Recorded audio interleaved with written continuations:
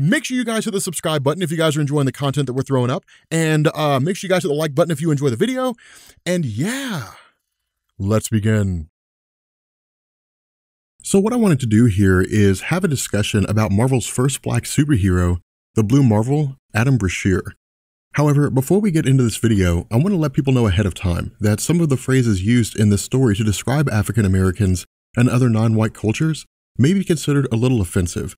And while the intention is not to be malicious, I'm keeping these phrases in this video as they serve to establish the significance of both the story itself, as well as the perception the world had of Blue Marvel and the way he viewed himself. So Adam Brashear was created by Kevin Grevioux, who was also the mastermind behind both the Underworld and I, Frankenstein series, as well as a writer for Superman, Batman, and others. In an interview with The Source, a digital and print media hub for news relating to urban music, African American issues, youth culture, and politics, Grevioux had stated that the character of Adam Brashear was as much a reflection of himself as he was a wholly new character for Marvel Comics. What I mean here is that as a graduate of Howard University, Kevin Grevioux' portfolio consists of a stint as a football player, as well as a bachelor's degree in microbiology with minors in chemistry and psychology, in addition to a master's in genetic engineering.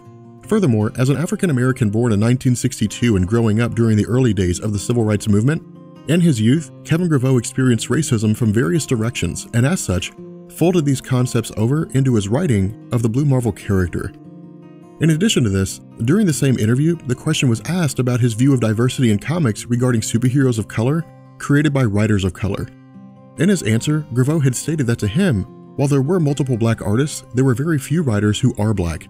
While he acknowledged that this isn't necessarily indicative of a systematic issue of racism, the problem arises when writers create content based on their own personal experiences. As a result, the most prominent black superheroes in Marvel Comics in particular are Sam Wilson, Black Panther, and Storm, only one of whom could be considered a wildly powerful being. In an effort to rectify this, Grevioux had sought to create a black superhero that, as he put it, could sit at the table of Superman, Martian Manhunter, Shazam, and the Sentry, and hold his own as a character that could rise to almost any occasion and save the world, but also had a level of intelligence that could rival Marvel's smartest beings, including Reed Richards, Tony Stark, and Amadeus Cho. As a result, in November of 2008, he released a semi-period 5-part miniseries titled The Legend of Blue Marvel, which took a page from Paul Jenkins and Jay Lee's The Sentry and introduced Adam Brashear as a superhero who existed prior to the dawn of characters like Black Panther, Spider-Man, and the X-Men, but left the scene due to the culture of racism in the United States during the early 1960s. Having said that, the Legend of Blue Marvel bounces back and forth between the 1960s and the events immediately following Civil War and the death of Captain America, in that during this time, Tony Stark is director of S.H.I.E.L.D., Carol Danvers leads the Avengers branch-off team called the Mighty Avengers, and the roster of the main Avengers team itself consists of the Sentry Robert Reynolds, Tony Stark, Ares the Greek god of war, Black Widow, Yellow Jacket Hank Pym, and She-Hulk. In the opening events of this story, the group is in the midst of a battle with a being named Ant-Man, someone who will be explored further in the story. But the significance of this battle is that it serves to set the stage for the coming events by establishing a kind of Blue Marvel is the only one who can save us idea, and that the Avengers are being completely ravaged by Ant-Man.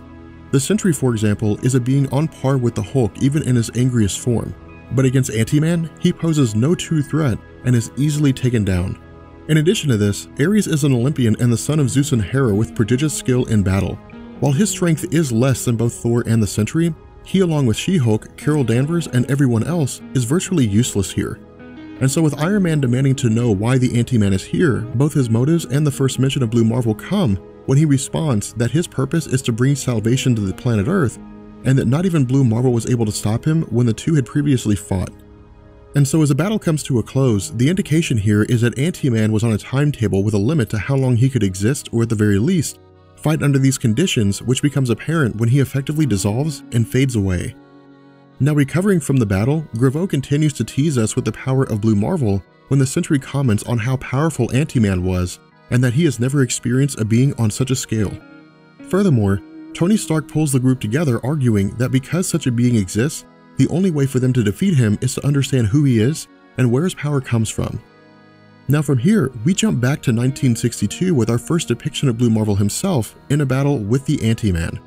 Now, the reasoning behind the Ant-Man's actions largely remain ambiguous here, in that the statements between the two of them as they do battle indicate that Ant-Man intends a larger end-of-the-world kind of scenario, with Blue Marvel doing what he can to stop him. Furthermore, as he's depicted here, Blue Marvel has all the hallmarks of a traditional hero, and that he refuses to give up in the midst of the battle. He does what he can to keep innocents protected, and he also attempts to talk Ant-Man down from his rampage. However, as a true villain, Ant-Man is the antithesis of Blue Marvel, in that he's unwavering from his goal of presumed genocide and has no regard for the lives of the innocent people around him. Now, the reason I'm drawing your attention to this is that the way Kevin Grevioux depicts Blue Marvel here is that he's not an anti-hero blurring the line between right and wrong, and instead, he is, by all standards of measurement, a genuine hero.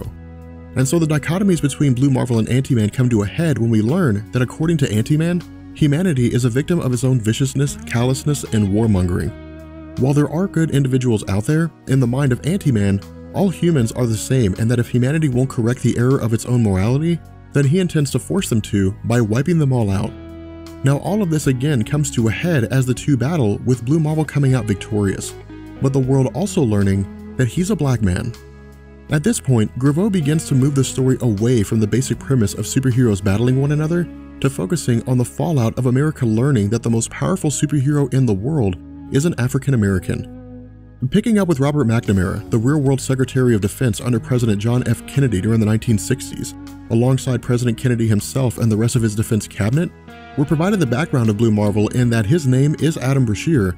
He graduated at the top of his class from Cornell with a PhD in electrical engineering and theoretical physics, with McNamara even going so far as to state that he's not your average colored. From here, the focus switches to his power, where we're told that his actions have saved the world on multiple occasions. In one instance, he knocked a meteor the size of Arkansas off its collision course with Earth. During the Cuban Missile Crisis of 1962, when the United States and Russia almost went to war over the placement of Soviet nuclear weapons in Cuba, as part of the US naval blockade around Cuba, the USS Enterprise was damaged by a Russian submarine, at which point Blue Marvel carried the ship from the Atlantic back to its port in the Newport News shipyards. These escapades, combined with the fact that he had prevented the premature detonation of the Polaris nuclear ballistics missile during the famous 1962 failure, meant that as far as McNamara was concerned, as the Secretary of Defense, Adam Brashear represents a level of power they can't contain, and that if the fledgling civil rights movement were to rally him to their cause, the result would be a superpowered African American fighting against the government as opposed to fighting on behalf of it. And so what we do here is begin focusing on the backstory of the relationship between Adam Brashear and the Ant-Man by establishing that the two were friends at one point and that both served together in Korea during the Cold War. With Adam Brashear picked up by the Secret Service at the request of the president, on his way to the White House, he flashes back to his time during the war. At some point during his tour with the US Marines, enemy soldiers ambushed their platoon. During the attack, a man named Connor was injured and Adam had intervened, saving his life in the process and running off the enemy soldiers. Now, transitioning back to the war room and President Kennedy, the view of Adam Brashear comes into play when one of the generals refers to him as a porch monkey. Now, the racism that Brashear has experienced over the course of his life is further compounded on when it's revealed that during his time in Korea, he was subjected to the taunts of other soldiers due to the color of his skin.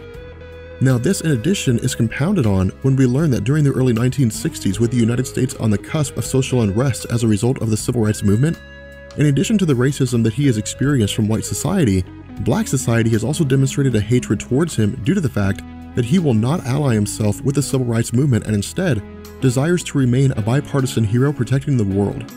Now, what happens next is extremely important and effectively sets the stage for everything that comes later on. As the president who did more for minorities than any other president in history, Grevioux incorporated this into the story by having Kennedy provide an impassioned speech and saying that society could have easily dealt with the racial issues sooner by introducing desegregation, eliminating Jim Crow laws, but that this was never done because the status quo was acceptable to white society. However, when a superpowered African American arrived on the scene with the power to not only force the hand of social change, but do so with humanity having no way to stop him, the attitude of white society shifted from acceptance of the status quo to fear that the status quo could be removed and there would be nothing they could do about it. And so, seeing a race war looming on the horizon due to Blue Marvel's continued existence as a superhero on Earth, and because the president serves at the pleasure of the American people, Adam Brashear is called into the White House, where President Kennedy speaks with him directly. Informing Brashear that his presence as a hero means a potential race war between those who want to keep things as they are and those who want change, Blue Marvel is asked to step down from his role as a superhero. And so while the question from Blue Marvel is how long this is supposed to last, The indication from President Kennedy is that after handing Adam Brashear the Congressional Medal of Freedom, that he's being asked to step down from his life as a superhero indefinitely. With that being said, we're going to bring this video to an end. I know it's a cliffhanger, but what we're going to do is we're going to pick up with the second half of this, and we're going to get into the current events with Tony Stark's search of Blue Marvel and how it is he's able to bring him back and have him become a member of the superhero community again. With that being said, I will catch you guys later. Peace.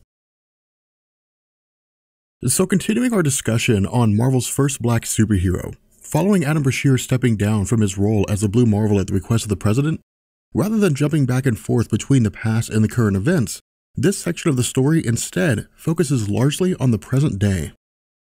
Picking up with Tony Stark, Reed Richards, and Hank Pym, Kevin Grevioux uses the Avengers' battle against Ant-Man to present a sense of urgency and that to them, they have never faced a being of such power before.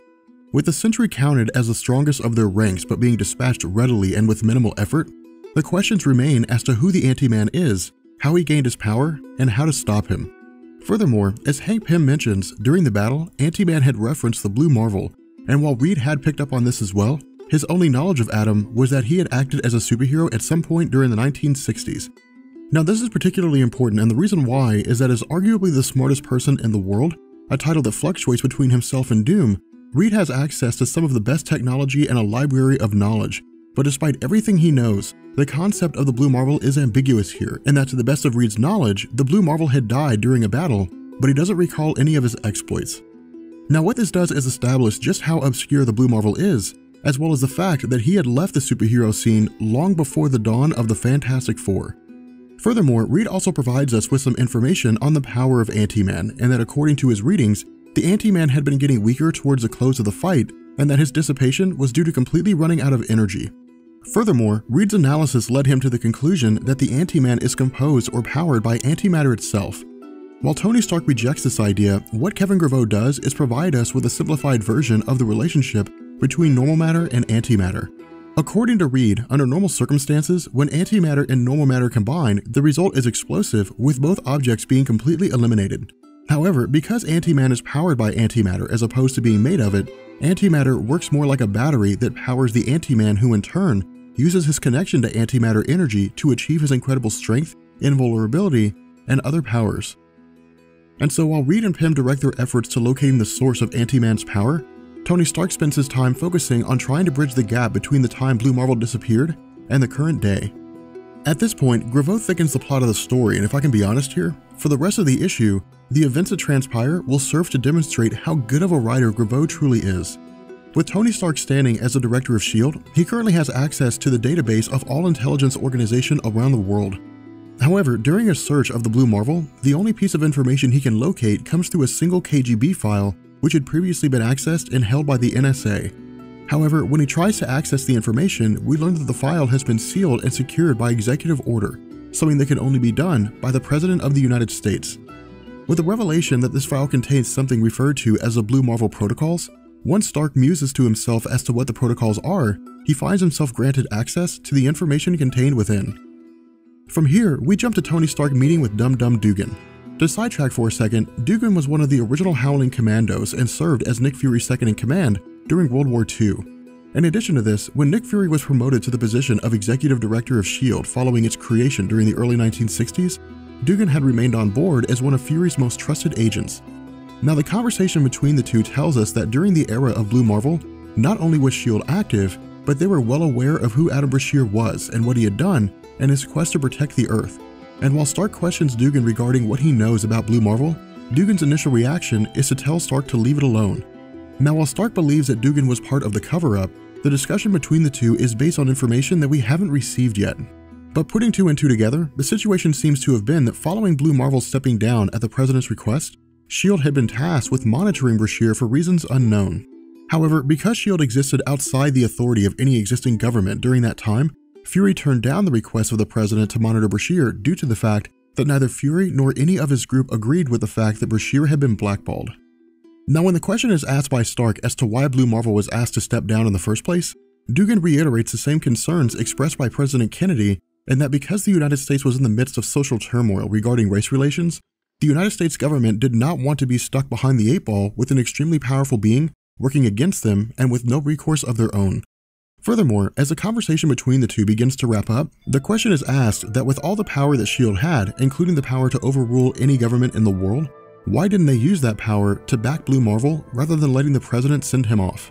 Now, where Dugan refuses to answer the question due to the fact that he fears his words will be twisted and he'll appear to be a racist, the answer to this question is that the purpose of S.H.I.E.L.D. is to monitor threats to the planet Earth, not to involve itself in the political entanglements of individual countries.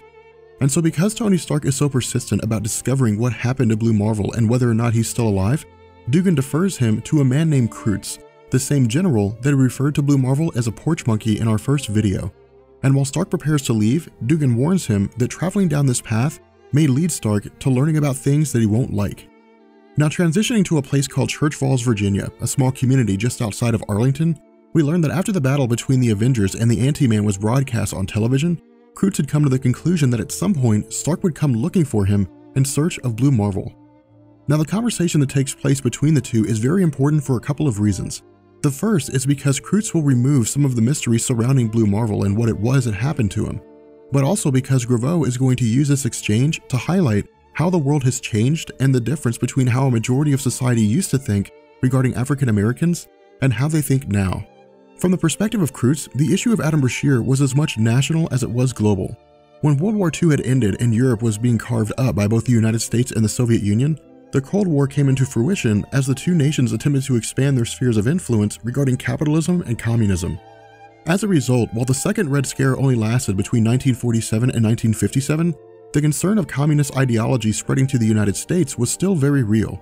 This combined with the belief that Adam Brashear could have been another extremist like Malcolm X, or an insurrectionist like Gabriel Prosser, a man who led a slave rebellion in the summer of 1800, meant that the government was backed into a corner believing that Brashear's actions could have brought ruin to the entire country had he turned against the United States.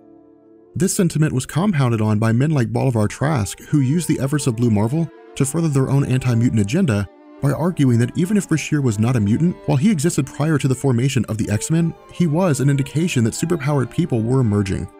Because a government would be unable to control them, if superpowered people were to band together, they could topple the world's governments, and if they descend into civil war, they could destabilize the world's socio-economic environments. As a result, in addition to Blue Marvel being asked to step down by Kennedy, his actions led to the federal government launching Project Wide Awake, a joint effort by the Defense Department, the CIA, the National Security Council, all headed by Henry Peter Gyrick, which would go on to see the creation and implementation of Sentinels. And so in order to end the legacy of Blue Marvel, before being asked to step down by President Kennedy, he had called Blue Marvel in for a final mission, which had been classified above top secret. At some point, the US government's early warning system had detected an alien presence heading toward the planet Earth. Calling Brashear in to deal with the alien, the primary goal was to assess and neutralize the threat, but the secondary goal was to put Brashear in a situation where he may have been killed in action. With Brashear and the alien engaging in battle, we learn that from the information gathered by S.H.I.E.L.D. intelligence, the alien was a scout for an invading armada looking to either conquer or destroy the Earth. While the situation seemed evenly matched with Brashear on the ropes and possibly being killed by the alien during the battle, he was able to muster his power together and in turn destroy the alien. And so as Kroots concludes his story by telling Stark that this was the last time he had ever seen Brashear, Stark's response is that Brashear was the only person who had knowledge on who Ant-Man was and how to defeat him. But rather than being able to speak with Brashear and learn what he knew about Ant-Man, the government sent him on a suicide mission in an effort to maintain control of the United States. However, what Grevioux does here is drop a massive bomb by having Kroots inform Stark that Blue Marvel's death was a ruse. In order to ensure that he wouldn't become a martyr by those who looked to capitalize on his legacy for their own ends, the meeting between President Kennedy and Blue Marvel was organized in secret, with all other branches of the intelligence agencies being led to believe that Blue Marvel had died fighting the alien and protecting the Earth, as well as providing a set of Blue Marvel protocols that were incomplete. Handing Tony Stark a complete set of protocols which contains all information on Adam Brashear, we pick up in Maryland with a woman named Candace Brashear. Revealing that Adam is still alive, Tony Stark asks Candace if her husband is available, but because it's Thursday, Candace informs Stark that her husband is a teacher and has a late class. Becoming frustrated over the fact that Stark is being ambiguous as to why they're pursuing Adam, Tony calls Candace by another name, Miss Fraser. While we're not initially told what the significance of this is, the reaction of Candace indicates that her current identity is a false one, something that's confirmed when Stark reveals that Candace's real name is Marlene Fraser, and establishes that she's an agent of the federal government.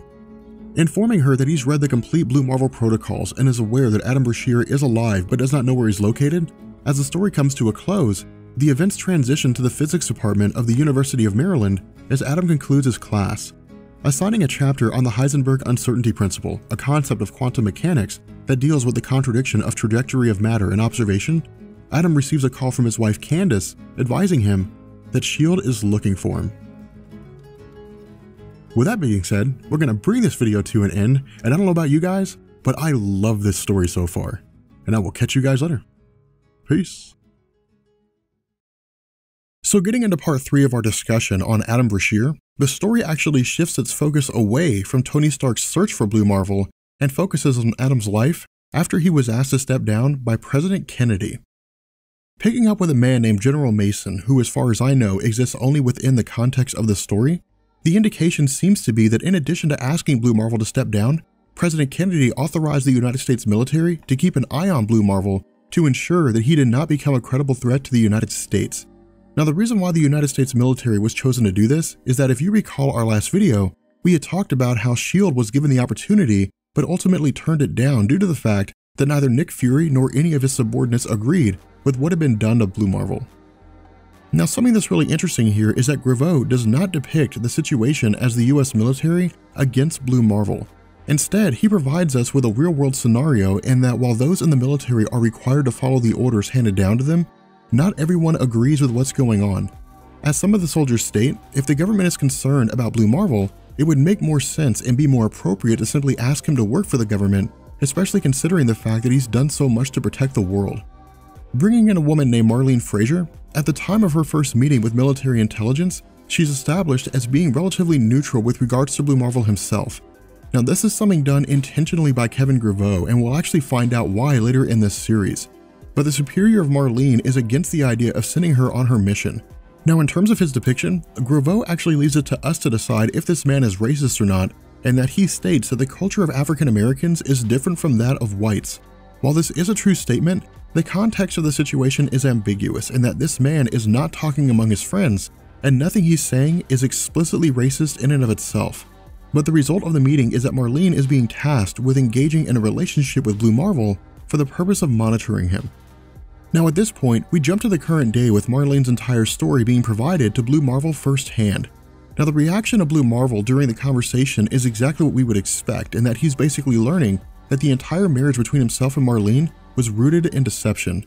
From the perspective of Adam, he was more like a personal project for Marlene rather than an actual love interest, something that's compounded on when she reveals that she had spent all of her time reading up on everything about Adam prior to meeting him for the first time.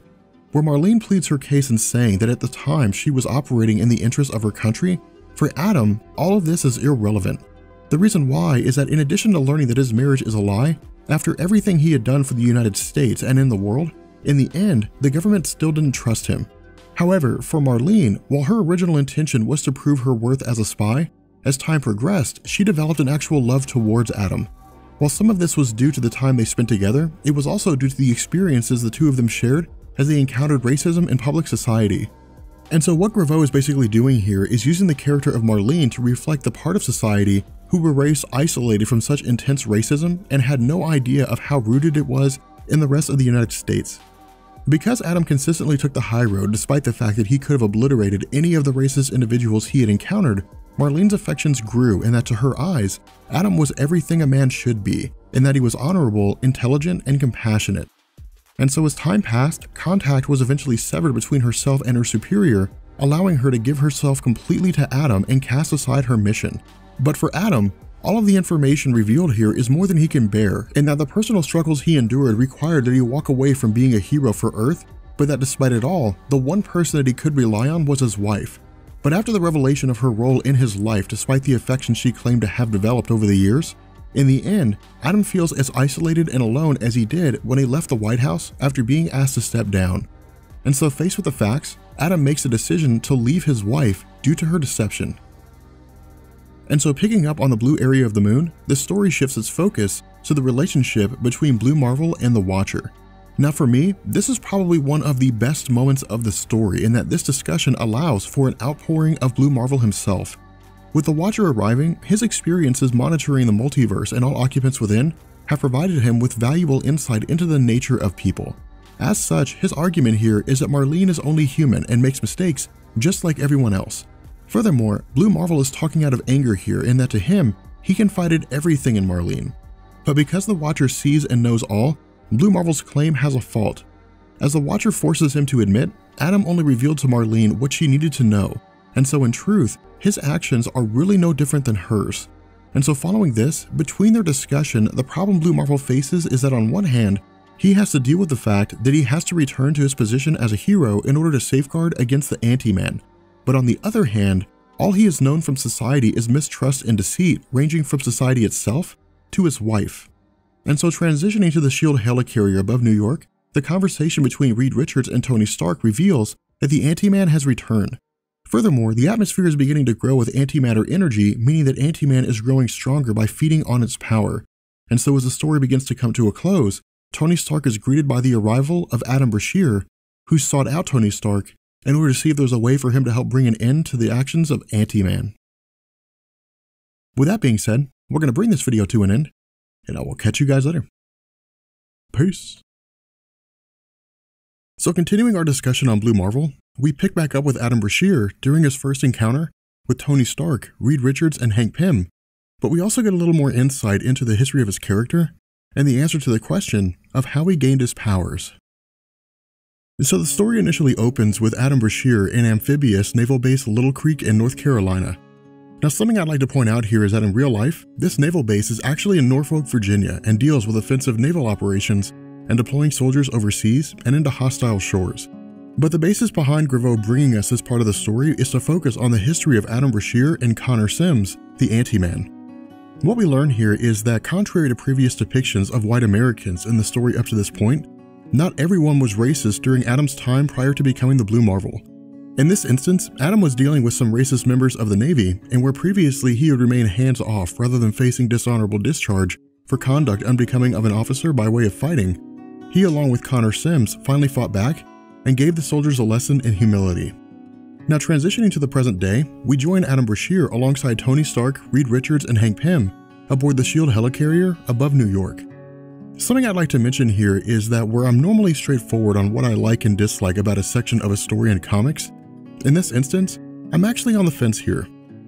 The reason why is that with Adam Brashear arriving on board the helicarrier, Stark extends an olive branch of friendship to Brashear by offering a formal apology on behalf of the United States, and that the president himself would like to formally welcome Blue Marvel back to the superhero landscape. However, Brashear doesn't really want to hear it, and where he states that his intention is to focus on the here and now by providing the group with his knowledge of Anti-Man, to be quite frank, I don't think this was the right road to take. Now this is something that we'll get further into here in a second, but at the moment, the conversation shifts its focus to Anti-Man himself. According to Reed, the issue that they face is that Anti-Man is wildly powerful, more so than anyone that the Avengers have ever faced before. Now to be clear, this does not mean that the Anti-Man is the most powerful being in existence. Cosmic entities like Galactus and others are still far beyond anything that Anti-Man is capable of. It's simply that within the context of Earth-based villains, none of the Avengers have fought anyone like this before. Something else that Grevioux does here is provide us with an understanding of just how intelligent Adam Brashear is, and saying that he knows his way around a science lab, but that he also knows the exact method in terms of how Anti-Man's powers work, and the reason for this comes in the form of Brashear's backstory. What we're told is that at some point during the careers of himself and Anti-Man, Connor Sims had become part of Army intelligence while Brashear worked on a project involving harnessing the power of antimatter as a source of energy. Where the military had intended to weaponize this power before it was released to the general public for other applications, at some point and for reasons unknown, the experiment went awry, bathing both Adam Brashear and Connor Sims in antimatter energy. Where Sims was able to pull Brashear from the wreckage, Sims appeared to have succumbed to the energy and was completely obliterated. As a result, Connor Sims became the Anti-Man while Brashear became the Blue Marvel.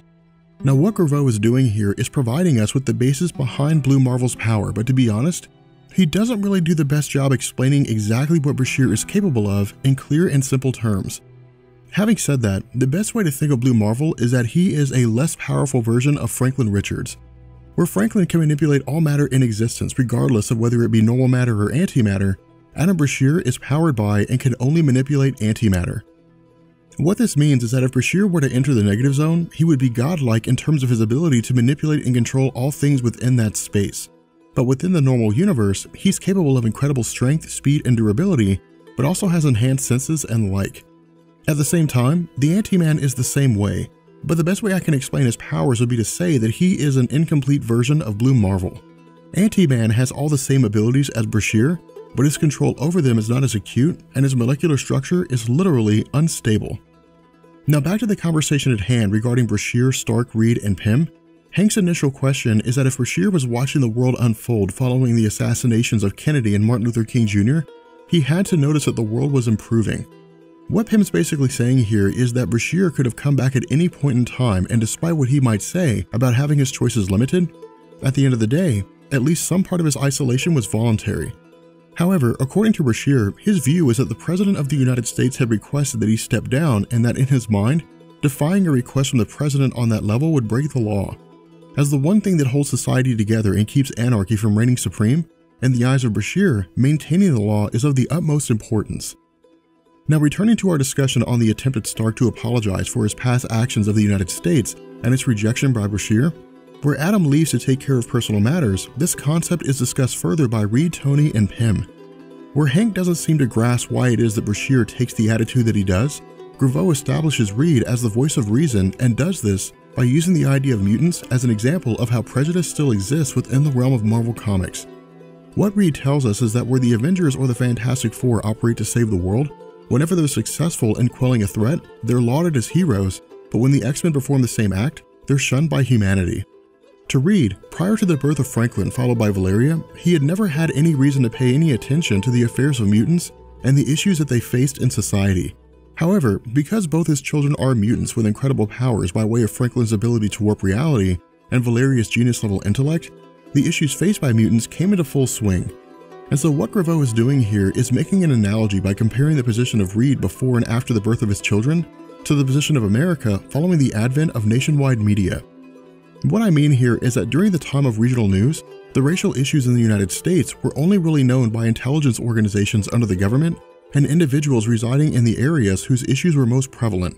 However, following the advent of nationwide news, families on one side of the country could see what was happening on the other side, and as a result, the totality of racism in the United States was thrown into view for the world to see, leading to a massive upheaval regarding how American citizens viewed the nation as a whole.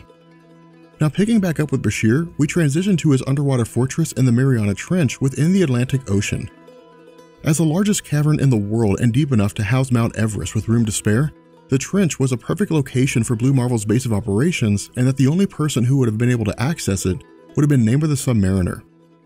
Greeting his old friend, this particular moment is very important for several reasons. The first is that it goes towards establishing how long Brashear had operated as a superhero and that Namor had predated Brashear, but the two of them were extremely close friends.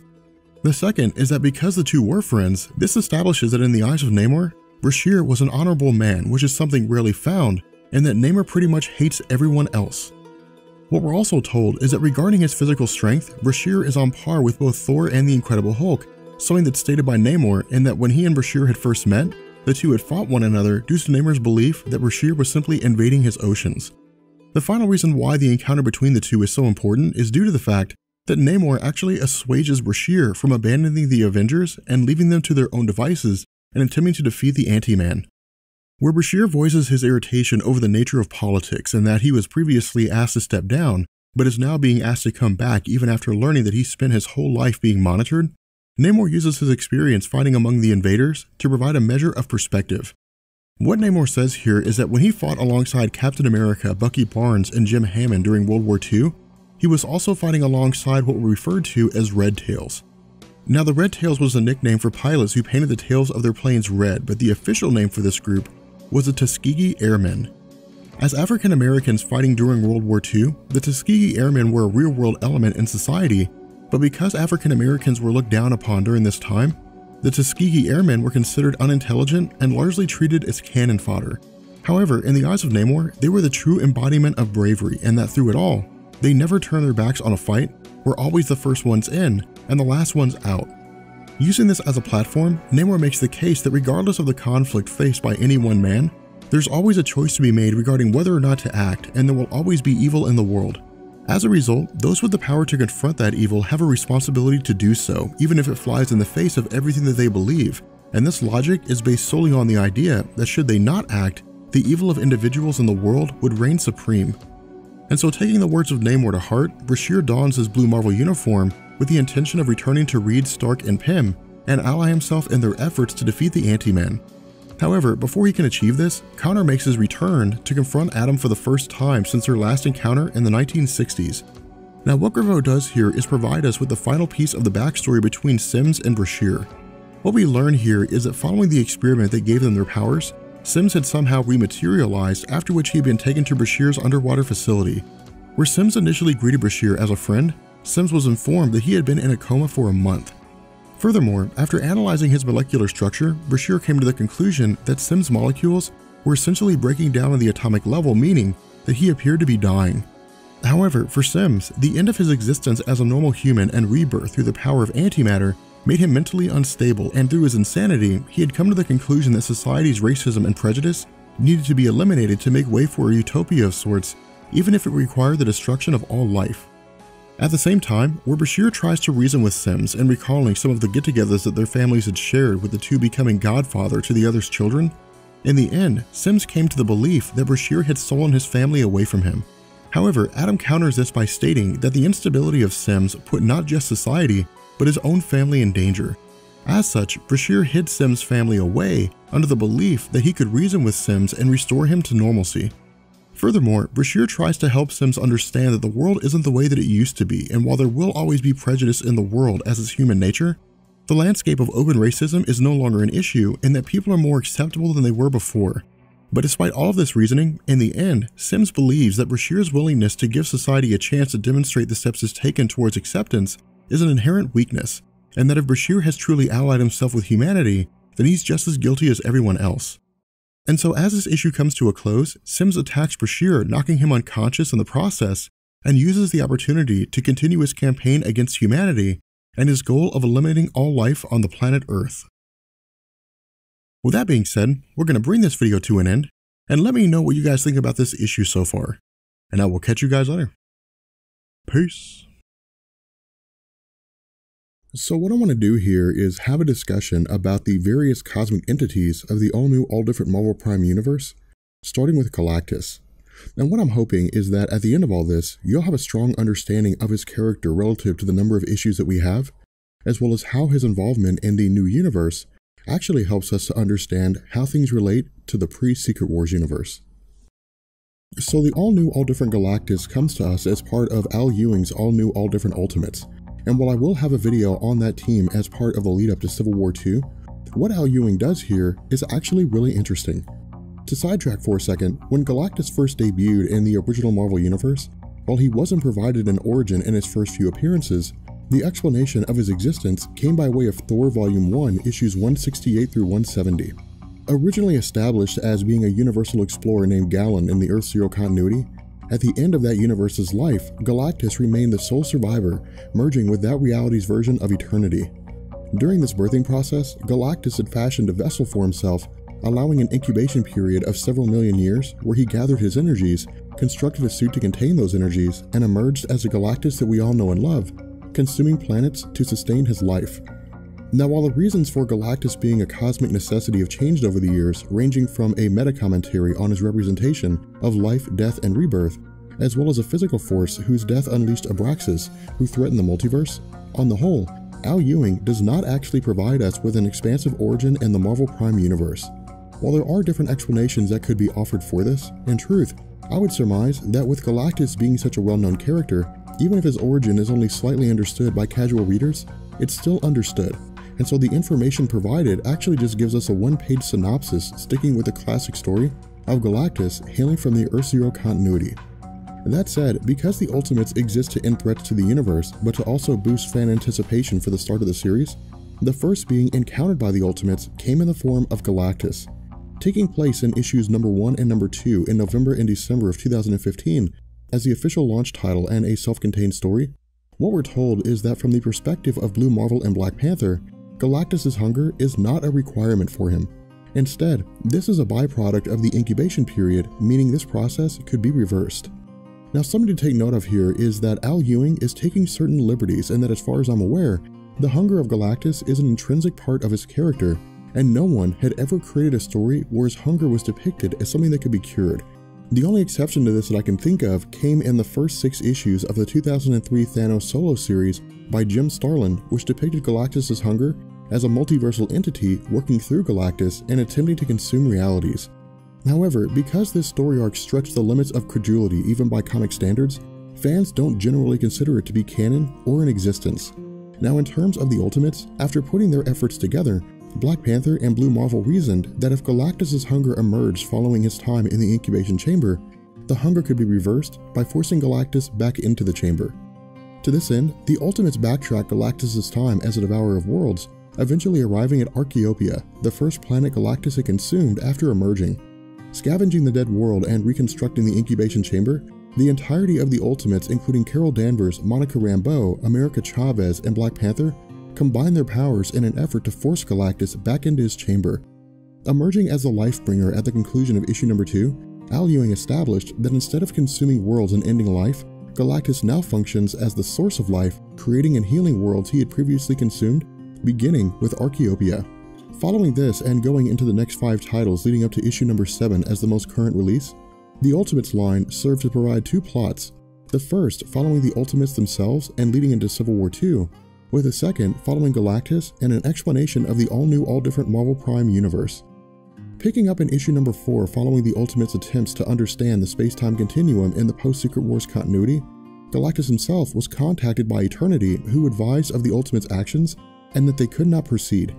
Visiting the team amidst their journey into the previous realm of the Beyonders, which now exists as a void of nothingness, Al Ewing begins the first steps of referencing the pre-Secret Wars universe. Where Carol Danvers offers the explanation that the team sought to understand the space-time continuum, Galactus provides her with a glimpse of how he sees time, establishing that where Marvel had never officially provided an answer, the fact remains that Secret Wars was not a reboot. Instead, the events that took place in the Earth 616 universe still happened, but Secret Wars allowed for a reshuffling of characters and realities. This comes with the fact that, as Galactus shows us, the death of the original Captain Marvel, the Iron Man Armor Wars, and the Onslaught Saga are memories that he still maintains. At the same time, he also makes reference to Marvel's sliding timescale and the idea of retcons. To sidetrack, with Marvel's publications, it was standard practice for them to include dates and references to presidents throughout the 1960s and 1970s, but with the 1980s seeing their final reference to a concrete period in the real world, from that point going forward, all absolute dates of reference were eliminated. What this meant was that instead of saying Civil War happened in a certain year and during a certain month, instead, the event would take place with future stories referencing it as a year or 3 years ago. As a result, between 1984 and the current day, everything within Marvel Comics is assumed to have taken place within a 10-year window. In addition to this, Galactus states that the past is never concrete and that it can always be changed. Now, this is really more of a meta-commentary on retroactive continuities and the idea that various writers will alter the history of Marvel's past in order to suit an existing story or to introduce a character. As an example, within the Marvel Universe itself, Blue Marvel did not exist until 2009 when Kevin Grevioux had created him and altered the history of Marvel to establish that Adam Brashear was Marvel's first black superhero. Now, while I do have a video explaining these concepts in more detail for those who still find them a little confusing, with Galactus forcing the heroes to sleep and returning them to the main universe, he's called before Eternity, who reveals that he's being kept in chains and was placed in this position by an unknown being. Now, something I actually want to do here is I want to step away from this for a minute, and I want to have a discussion on the role of Eternity in the new Marvel Prime universe. Within the old universe, Eternity existed as a singular being and a physical manifestation of each universe that existed. However, because Doom had created Battleworld during Secret Wars, while the planet was composed of different realities, instead of Battleworld having a version of Eternity for each territory, the whole of Battleworld combined to allow for a singular entity who was kept under the control of Doom's power. Now, this is particularly important due to the fact that the fan community was largely split over the idea of a multiversal version of Eternity existing under the Living Tribunal and serving to represent the multiverse itself, holding it all together. While the idea of a multiverse Eternity was alluded to but never really confirmed prior to and during Secret Wars, with Al Ewing's Ultimates, his information reveals that after the destruction of Battleworld and the creation of the multiverse, by Owen Reese, Franklin Richards, and Reed Richards, a multiversal eternity came into existence, holding the multiverse together under the New Living Tribunal and spawning the cosmic entities. And so with the multiverse itself in chains, Galactus was tasked with discovering who it was that did this and how to restore things to normal. Picking up with issue number 6, where Galactus continues his quest as it was assigned by Eternity, during his travels, he encounters Master Order and Lord Chaos. As the representations of Order and Chaos who work against one another and maintain universal balance through their conflict, because Galactus had previously been known as the World Devourer, to the mind of Lord Chaos, Galactus represented destruction and catastrophe, but for Master Order, the destruction of Galactus was part of the cosmic order, allowing for the death of planets and the balance of the universal population. But because he has vacated that role and stepped into the position of the Lifebringer, Lord Chaos is no longer satisfied due to Galactus failing to inflict destruction, and Master Order is unsatisfied due to Galactus stepping away from the status quo. To this end, the entities transported Galactus to the Superflow, which existed as a space between realities, with the intention of forcing Galactus back into his position. However, because Master Order and Lord Chaos exist in such rigid forms, with Galactus maintaining free will, the two entities are completely overpowered and forced to retreat, after which Galactus is brought before Owen Reese, the Molecule Man.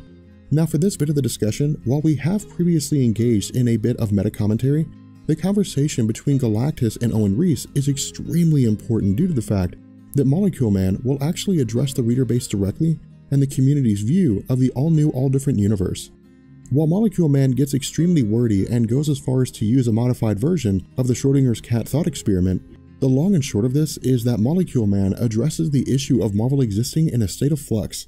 To sidetrack here, the thought experiment of Schrodinger's cat is a concept in quantum mechanics, offering the idea that if an unobserved action occurs, any and all possibilities of that action are available. However, once that observation occurs, an absolute answer is provided and the question is definitively answered. While this may seem a little confusing, to simplify things, Molecule Man is saying that the problem with the current universe is that it was rebooted, but it wasn't rebooted. Furthermore, there are some beings within the universe who do not remember the events of the multiversal collapse and Secret Wars, but there are also some who do. As a result, there are those who believed that the multiverse did collapse and was recreated, but there are also those that don't. What Al Ewing is doing here is offering a statement to us and Marvel saying that you can't have it both ways. You can't shuffle some characters around, introduce new teams, and offer conflicting memories, all while calling it a reboot if you haven't actually rebooted anything. Either it's a reboot or it's not.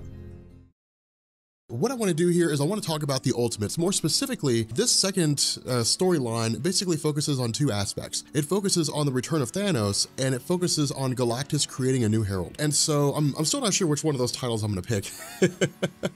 But the idea here is that for those of you guys who don't know with Marvel Comics, the Ultimates are like this multiversal group. They're like the Avengers on a much grander scale. Now, the Ultimates don't exist in the multiverse. It's not like, you know, the members hail from different universes in the Marvel multiverse. They all hail from the Earth 616 universe, but the idea behind this is to have them face threats from across the multiverse that threaten the main Marvel Earth 616 reality. The issue with this is that they're as much a defensive measure as they are an exploratory team. And so the goal here is to basically face off against threats that most people can't deal with. That's one of the reasons why we have such powerhouse characters. That's why we have Carol Danvers. That's why we have the intelligence of Black Panther. That's why we have Adam Brashear. We have Spectrum. We have America Chavez. We have some really, really powerful beings here. And the idea is that, again, they're designed to step up against multiversal threats. Now, we had talked in my video about the all-new, all-different Galactus that their first task was to basically eliminate the hunger of Galactus due to the fact that by Galactus traveling around the universe and consuming worlds, that he in and of himself was destructive. The issue with this is that Al Ewing, I imagine, would have, in some form or fashion, whether he knew about it through a retcon or whether he simply just didn't know about it or didn't care, it begs the question, how do the Celestials fit into this? Because for those of you guys who don't know, in Marvel Comics, Celestials quite literally plant eggs in worlds, and they will emerge after some million years or however long it is, but Galactus running around and consuming worlds is just as much a safeguard for the universe as it is for him consuming his own hunger, because if he wasn't consuming worlds, then it would result in these in Celestials running rampant throughout the cosmos. So the idea is to basically keep things from going insane. Now, having said that,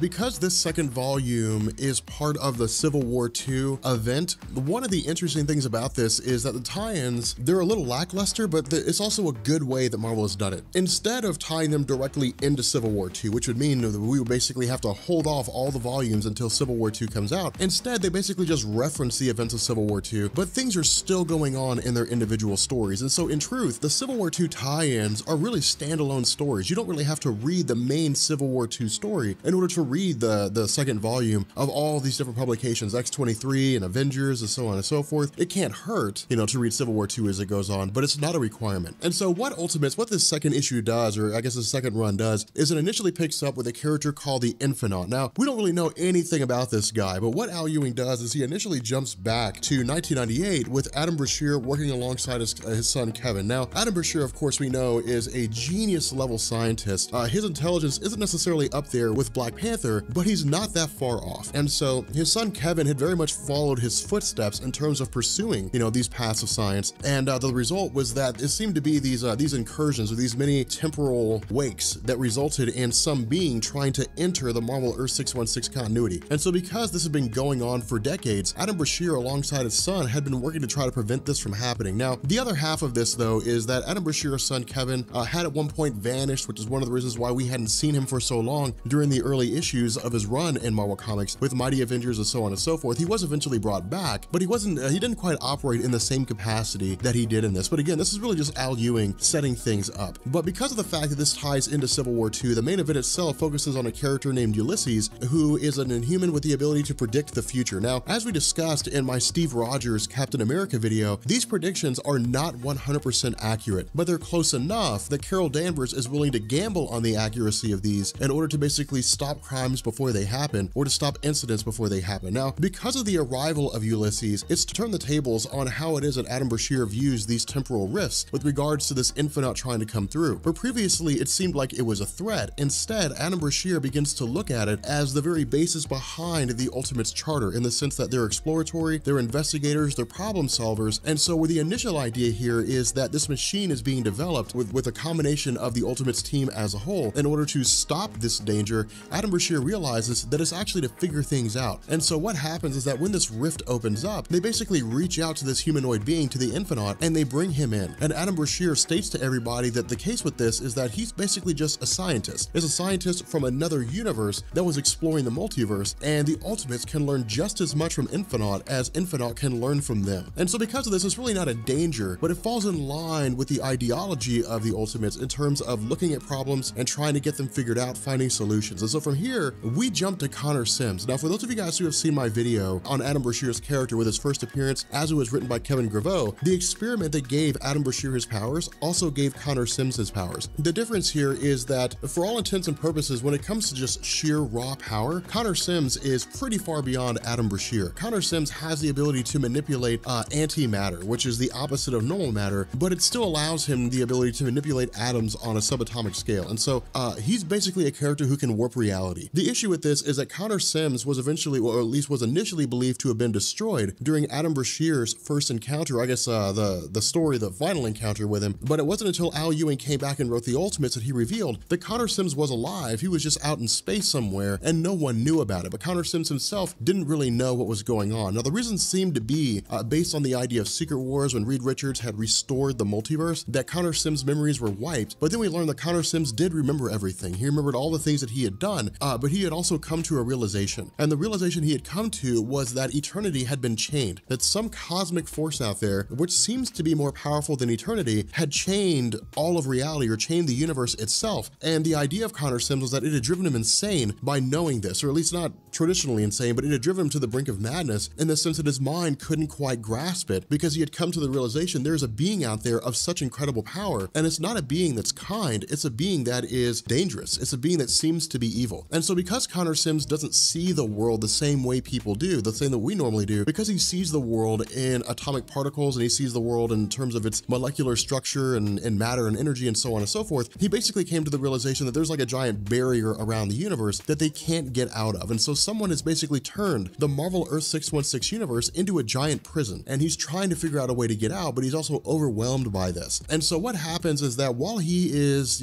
being held in confinement of his own free will due to the fact that he's afraid of his power sort of just breaking breaking loose in an unbridled fashion, he's immediately met by the arrival of Thanos. Now, the other half of this is that in the events leading up to Civil War II, Thanos had attacked the planet Earth in pursuit of the Cosmic Cube that had been created by S.H.I.E.L.D., which is what led to Avengers Standoff and the recreation of Steve Rogers' past. Again, we have that in my video on Captain America Steve Rogers. But Thanos had been captured by a combination of the Avengers and the Ultimates and had been held prisoner under the Ultimates base of operations, which is called the Triskelion. And so because of this, when Connor Sims had arrived and Thanos had come to the realization of just how powerful Connor Sims is, he began to devise a plan to basically manipulate Connor Sims into not only freeing him, but then turning Connor Sims into a puppet for his own goals. And so while Connor Sims is dealing with his own, emotions and the overwhelming nature of what's happening with things, Thanos appears to him and begins manipulating him. Now, this is when Al Ewing starts to incorporate a lot of things in terms of what's going on with Thanos right now, because all we really had with his reemergence was that he was just there, he was looking for a cosmic cube, he was defeated, he had killed James Rhodes, he had injured She-Hulk, and then he was taken prisoner, and that was it. We didn't really have anything to go on here. We knew that because of the fact that Mistress Death had barred him from the realm of death, it basically made him effectively immortal, that when the restoration of the multiverse happened by Reed Richards at the end of Secret Wars, that he was just thrown outside of all reality. He was thrown into the realm of nothingness, basically, and that's when he reemerged, but we didn't really know anything else besides that. And so what this did is this turned into a question of what happens next? What happens with Thanos now? And this is what we get. Thanos basically says that over the course of his life,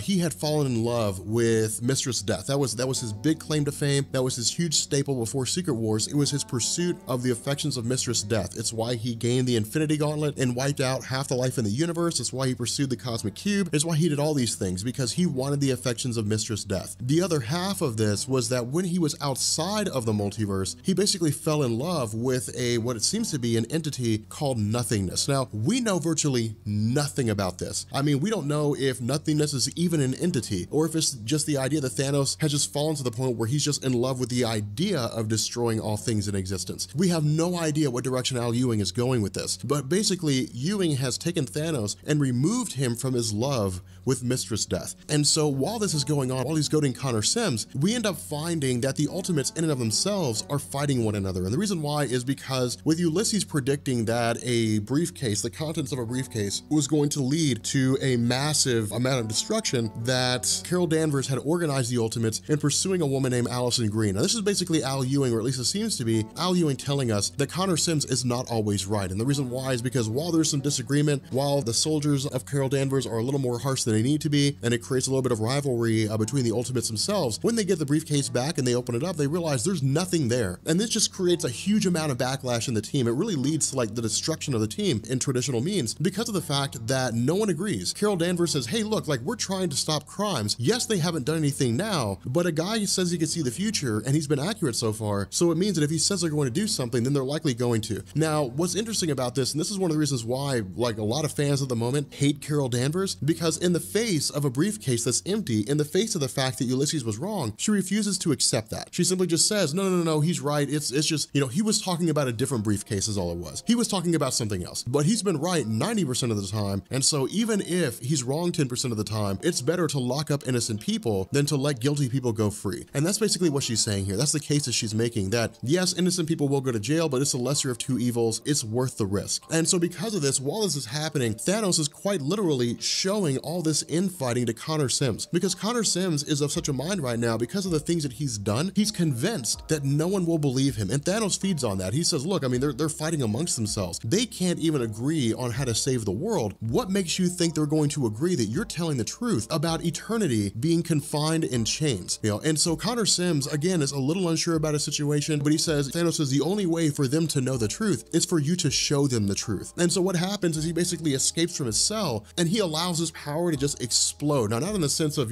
of maximum capacity. If he did that, he would probably destroy the universe, but he allows his power to explode to an extent that it basically overrides the energies of the Triskelion, basically shutting it down. Now, the reason why he does this is because the cell that he's confined in was designed explicitly to keep his powers in check. The issue with this is that no one knew how powerful he was. When Adam Brashear had faced off against Ant-Man, he had an idea of how powerful he was, but he was really fighting Ant-Man on the atomic level as opposed to fighting him on the level of power that he possessed. And so because of this, we didn't know what it was that he was capable of. And with Adam Brashear not knowing knowing the full extent of Connor Sims' powers, it came to fruition that Connor Sims just broke out of his cell. And so because of the fact that he broke out of his cell, because of the fact that the confinements of Thanos were no longer powered, he was able to break out of his containment unit and basically start wreaking havoc within the Triskelion. Now, this is one of the best parts of the whole story. This is amazing because this is classic Thanos. I mean, when people think of Thanos, this is what they think of. Thanos with the Infinity Gauntlet's cool, Thanos with, Cosmic Cube is cool. The best Thanos is Thanos when he's cornered, is when he basically has to fight his way out. That's the best Thanos, not only because of the fact that he's so capable in terms of his abilities, but because of the fact that he's ruthless and he's intelligent. And so again, he basically begins to tell us here, or at least when the Ultimates show up, he goads Connor Sims. Now, a couple things to point out here is that the powers of the Ultimates complement one another. What I mean by this is that at one point in the history of her character, Carol Danvers went by the name of Binary, whereby she was able to absorb cosmic energies or absorb any kind of energy and then channel those back out as cosmic energies. Now, in truth, this was just Chris Claremont's way of trying to reinvent her character, throw her on the X-Men team, and hope it would boost her popularity. It really didn't. Her comics were just routinely canceled, and what we're seeing right now with All New, All Different Marvel is about as successful as she's been since her run in Marvel Now when she officially became Captain Marvel. But before that, she really was not a very successful character. People knew who she was, but she couldn't hold a title to save her life. And so what ultimately happens here is Adam Brashear uses his energies to manipulate positive matter, channels them into Carol Danvers, and she basically now has cosmic level powers. The kicker about this is that it doesn't matter with Thanos. Thanos is still able to take her out. Not only that, she's able to use her energies to channel them into Spectrum in order to allow Spectrum, who is basically living energy, to go into the mind of Thanos and try to override his mind. And so it's literally like a chain reaction. Adam Brashear feeds Carol Danvers, who in turn feeds Spectrum. But when Spectrum enters the mind of Thanos, she realizes that his mental energies are way too much for her to be able to cope with. They're beyond a level she can even begin to comprehend. And that's true with this character. Al Ewing's not retconning anything here. It's always been that way. Thanos' mental energies, his mental powers, not necessarily telepathy, different things like that, but just the abilities that he's capable of by using his mind have always been his greatest feat, his intelligence, so on and so forth. When Spectrum goes into his mind, she's literally overwhelmed. And he in turn takes the energy that was being pushed into him by Spectrum and sends that energy back out and shoots it at Adam Brashear. And so it's like this giant circle. Adam Brashear charges Carol Danvers, who charges Spectrum, who forces her energies onto Thanos, who in turn takes those energies and shoots Adam Brashear. Now, the reason why this is an important thing when it comes to Thanos is because he always is at the top of his game when it comes to battle. And so because of the fact that he realized that Adam Brashear was the one who was making all of this possible in the first place, taking him out means that Carol Danvers would not be in her position of Binary, and it also means that Spectrum wouldn't be nearly as powerful. Now, the funny thing about all this is that T'Challa's watching all this unfold. Now, in terms of his intelligence, T'Challa is pretty smart, and I would say he's probably smarter than Thanos, just because of the fact that when it comes to the top, 5 smartest people in the Marvel universe, Thanos ranks at like number 6 or number 7. Black Panther is in the top 3, as far as I'm aware. And so because of this, Black Panther's just kind of watching things unfold, but even while the Ultimates are doing the best they can to face off against him, Thanos is just trashing him. He's trashing them all one by one. And this just shows you how capable he is, that he's going against America Chavez, who can open portals, she can feed off energy. He's going toe-to-toe with Adam Brashear, who's literally a guy that can manipulate particles. He's going against Carol Danvers, whose strength is on par with the Incredible Hulk in arrested form. I mean, he's going against everybody and doing his own. And so because of the fact that T'Challa is so intelligent, he comes to the realization that they can't fight Thanos with brute force. There's no way they're going to stand a chance. If Thanos can stand toe-to-toe with the Incredible Hulk, they can't beat him. And so the only way to defeat him is to use their minds, to use their wits, and do the best they can. And so what happens here is they basically shut off access to his mind. They more or less use a mental projection, or use mental energies, the kind of energies that were designed to keep Connor Sims contained, and they in turn project those mental energies into Thanos and quite literally sever the, electronic synapses. They basically shut off his brain's ability to function, is essentially what they do. Now, under normal circumstances, and T'Challa tells us this, under normal circumstances, shutting off the brain of Thanos would have killed him. But as we know, he's been barred from the realm of Mistress Death, and so he's basically just in a catatonic state. Now, this is Al Ewing saving Thanos. This is basically him just saying, hey, we're going to use him later on. We're not going to remove this piece from the chessboard yet because he's too good. He's not necessarily the queen, main, but he's certainly a bishop or a rook. And so we're not going to remove him yet because he's a guy that we need to use later on. Now, this will probably feed into some massive crossover event because as most any Marvel fan will tell you, for those of you guys who are new, as most any veteran Marvel comic fan will tell you, if there's any one person in the cosmos to have on your team when it comes to matters of intelligence, Thanos is one of the guys that you want in your corner. I mean, perfect case scenario, you've got Thanos and Galactus and all the cosmic entities, but if I had to pick one, Thanos would be my guy just because of his experience, because of what he's capable of. And so because of this, the Ultimates initially go back to bickering with one another. They go back to arguing with one another. But following Thanos attacking the Ultimates, or prior to him attacking the Ultimates, Connor Sims had just taken off. And so we didn't really know where he had went to. We didn't really know what had happened with him. But then what we do is we transition to him as things begin to wrap up. And we find that he had just kind of traveled into deep space. And he's taking some time to think about everything that's going on, but he's also overwhelmed by the gravity of things, because in the mind of Connor Sims, Civil War II is happening. The superheroes are fighting on planet Earth because some Inhuman can see the future. But for him, he's like, there's much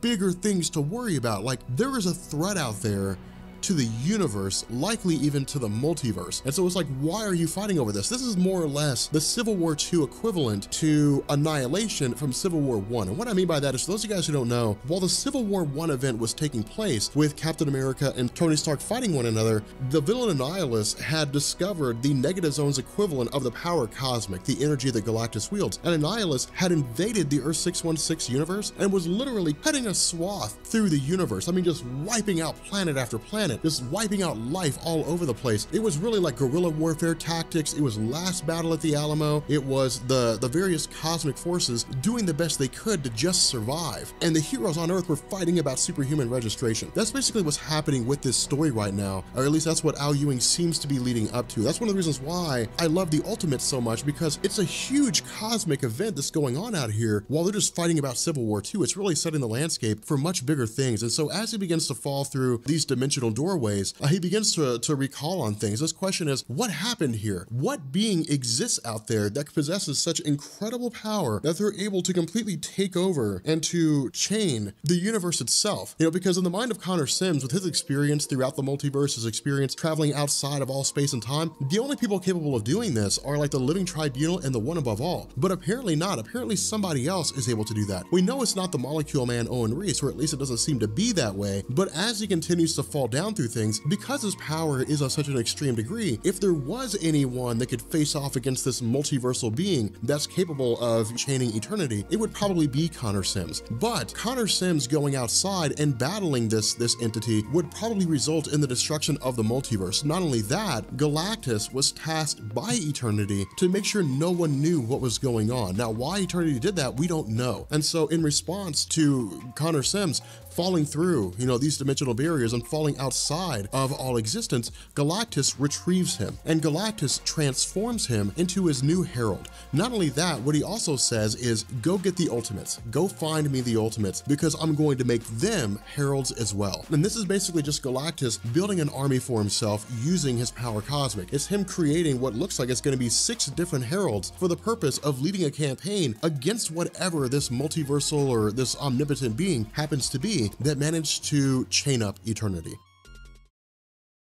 Okay, so I absolutely love Ultimates. Like, it's I think really one of the standout titles in all new, all different Marvel and Marvel Now 2.0. The sad thing is that like not a lot of people know about it, or they don't know what's going on in it. And so because of that, they're just like missing out on this amazing stuff. So I'm really hoping this video will serve the purpose of letting you guys know what's going on, and you guys will go out and buy it because it is an awesome title. So for those of you guys who are curious about like cosmic Marvel, about like Eternity and Galactus and all that kind of stuff, this takes care of all that. Ultimates covers all that. And we've covered all the Ultimate stuff up to this point, but it covers all that. But the big question that people have had is, who chained Eternity? That was the big question. We saw in all new, all different Ultimates that somebody had basically put Eternity, the living embodiment of the multiverse, in chains. Now, what Al Ewing is doing here is actually offering a little bit of a change with regards to the Eternity concept. And we'll get to that once we get further into this video, because because what we're basically going to get is the origin of everything that's ever existed in Marvel Comics, from the time the very first universe took form up until the collapse of the multiverse now, and not really what happened, but in terms of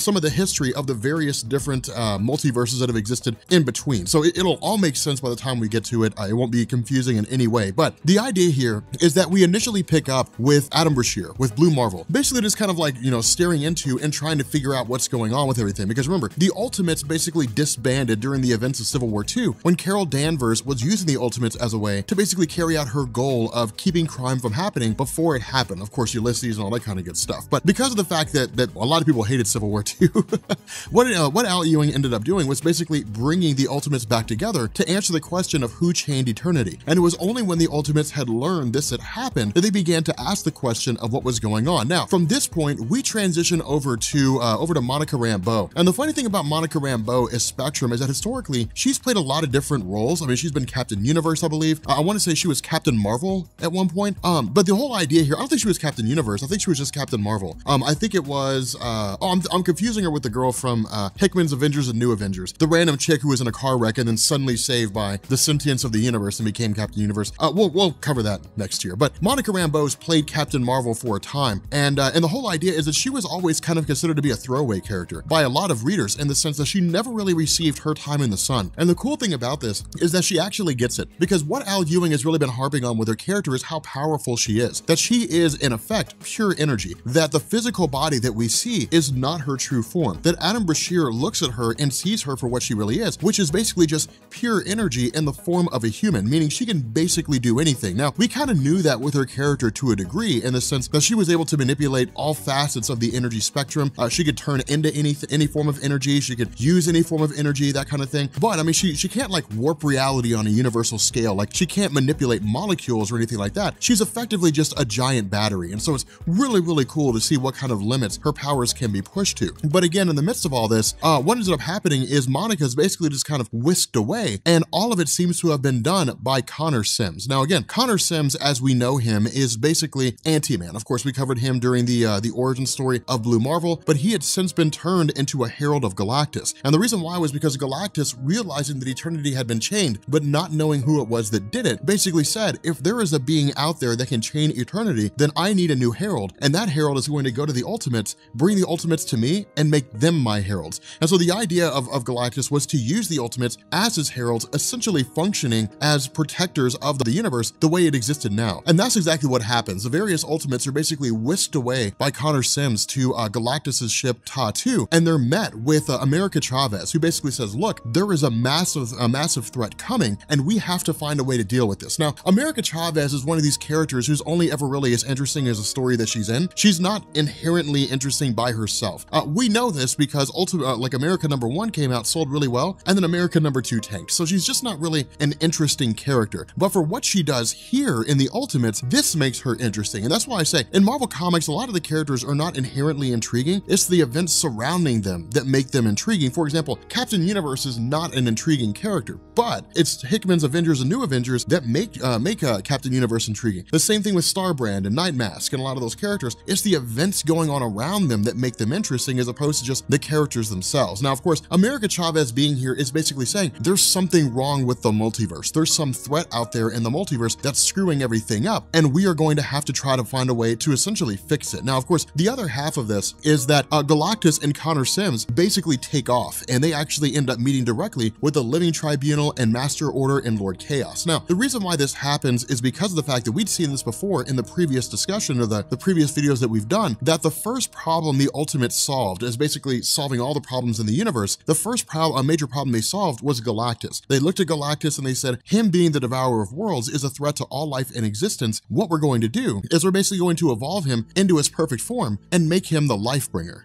Now, the reason why Galactus being made the Lifebringer was such a huge deal in terms of the contents of this story is that from the perspective of Master Order and Lord Chaos, they represent opposing sides, right? I mean, we've had this discussion countless times, and we'll have this discussion again when we basically remaster Infinity Gauntlet and when we do Infinity War and all that cosmic stuff next year. The whole idea is that the universe is basically in balance. There is order and there's chaos, and you can't have one without the other. A perfectly ordered universe would look crazy. A perfectly chaotic universe would look look just as crazy. Jim Starlin showed us those two things when we basically went inside the minds of Thanos and Adam Warlock to see a perfect universe in Adam Warlock's mind and a chaotic universe in Thanos' mind. So because of this, they basically work in unison. The issue here is that in the mind, in the perspective of Master Order and Lord Chaos, Galactus is supposed to be the Devourer of Worlds. That's his role in the universe. That's the role that he plays. In the same way that Master Order and Lord Chaos play the role of two opposites, with the in-betweener being the reconciliation between Order and Chaos, in the same way that Eternity plays the role of being the living embodiment of the universe and so on, Galactus is supposed to play the role of the World Devourer. Now, because of the fact that he's not doing this, they end up invoking the Living Tribunal, because remember, the Living Tribunal is basically the judge. Whenever there's a cosmic disagreement, the Living Tribunal is invoked, and the tribunal will determine whether or not the actions of a being are basically in violation of cosmic order, which is to say, if there were a being that were nigh unstoppable that no one could oppose, then the Living Tribunal would say this person is not part of the cosmic order, they're an aberration, they're a screw up. That was the whole thing with the character of Protege, who basically copied the powers of everybody that he saw, and it made him virtually godlike to the point that even Protege was able to go toe to toe with the Living Tribunal. And so the idea here is to basically have Galactus on trial and say, Galactus is supposed to be the Devourer of Worlds. If he's not doing this, he's not part of the cosmic order, he's not maintaining his role, he's going against cosmic law. Ultimately, the Living Tribunal says, no, if this is going to be the case with Galactus, then this is basically his perfect iteration, this is his perfect form. He has moved in the direction, moved into his next stage of evolution. He's not violating any laws. Now, the issue that's made with this is that the Living Tribunal also establishes that because of the fact that the all-new, all-different Marvel universe and even multiverse is still new, that the cosmic law is still being made. The hierarchy is still being constructed. So for those of you guys who are asking for a new hierarchy for all-new, all-different Marvel, a new cosmic and power hierarchy, we can't do that yet because we don't know what the hierarchy is. And this plays out when Master Order and Lord Chaos kill the Living Tribunal. Now again, because of the fact that they kill the Tribunal and essentially take his place, what they do in turn is they move on and say, we are going to impose our will, we're going to impose our order onto everything. We're going to make the universe bend to our will. It's going to be how we believe it should be. It's going to function the way that we think it should. Now, in the midst of all this, we end up coming across some sort of crazy, enigmatic kind of energy that makes its presence known to the Ultimates. Now, of course, as this energy is fought by the Ultimates, as this energy begins to coalesce, we end up finding out that this energy is the Shaper of Worlds. Now, this is really kind of cool because the Shaper of Worlds is basically a cosmic cube that went crazy. Now, the funny thing about this is that the Shaper of Worlds cannot really do anything on its own. Because it's a cosmic cube is basically bound to the intention of the person who wields it. And so it would be like if I gave you a pencil, all right? The pencil can only do what you do with it. The pencil can't draw by itself. The pencil needs you to pick it up and draw something on a piece of paper. And that's how a cosmic cube works. The cosmic cube can't do anything on its own. The Shaper of Worlds is the exact same way. Now, what the Shaper basically tells us is that when it came into existence in the Marvel Universe before Secret Wars, that it basically functioned in all the ways that we saw it do its whole thing, that it would be a villain, it would show up, it would do some crazy things here and there. But when the collapse of the multiverse took place, the Shaper of Worlds was effectively ushered outside all space and time. And when it did, it saw something out there. It saw a force out there that nobody knew about. And so because of that, it basically confined him down to a singular point where it more or less drove him insane, but it also made his energy signature,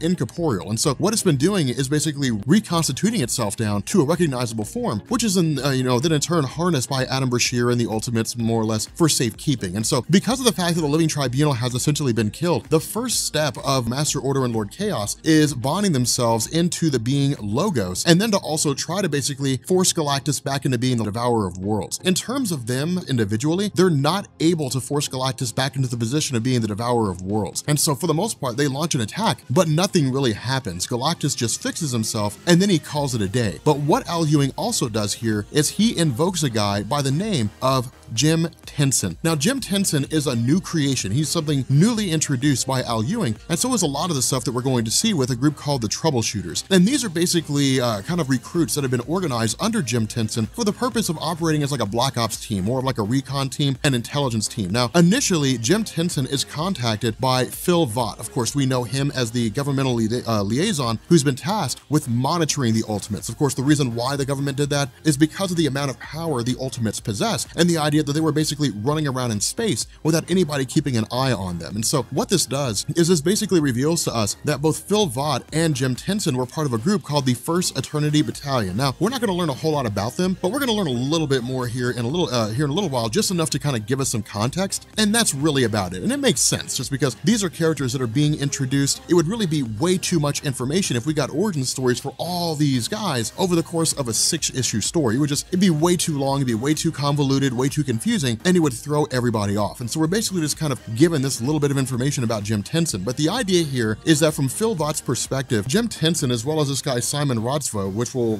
learn about him here in a minute, the idea is that because the Ultimates are more or less running around without anybody keeping an eye on them, and because of the fact that they basically disbanded and then reformed against the wishes of the federal government, the troubleshooters are being sent in to monitor the Ultimates secretly, to investigate their base of operations, to make sure they're not up to anything nefarious, and to also essentially bring them in and say, you guys are not supposed to be banded together, you guys have to answer to the government in terms of why you're doing this. Now, jumping back to Master Order and Lord Chaos, again, because of the fact that they failed in their attempts to force Galactus back into his normal state, we end up having Connor Sims whisked away by Galactus as soon as the Living Tribunal died. Basically, Galactus said, okay, things are popping off, things are going crazy, get out of here, go, get the Ultimates, tell them what's going on. That was one of the coolest moments, was when he basically just kind of whisked him away, because that's when you know that things were getting incredibly serious. And that's the coolest thing, is because Galactus is such an imposing character in Marvel Comics, such a powerful character in Marvel Comics, that when he's with his Herald and things begin to sort of panic, you can almost kind of see him looking at the situation a little fearful and just kind of whispering to Connor Sims, look man, go tell the Ultimates what's going on before things are too late. And like whisking the Ultimate, whisking him away to go find the Ultimate. So it's really cool because it's a great way to show us the gravity of the situation. Now, because Master Order and Lord Chaos were unable to force their power onto Galactus, they travel to the In-Betweener. Remember, the In-Betweener was created by Master Order and Lord Chaos for the purpose of basically having a balance, a physical representation of the balance between Order and Chaos. But by absorbing the In-Betweener into them, and then with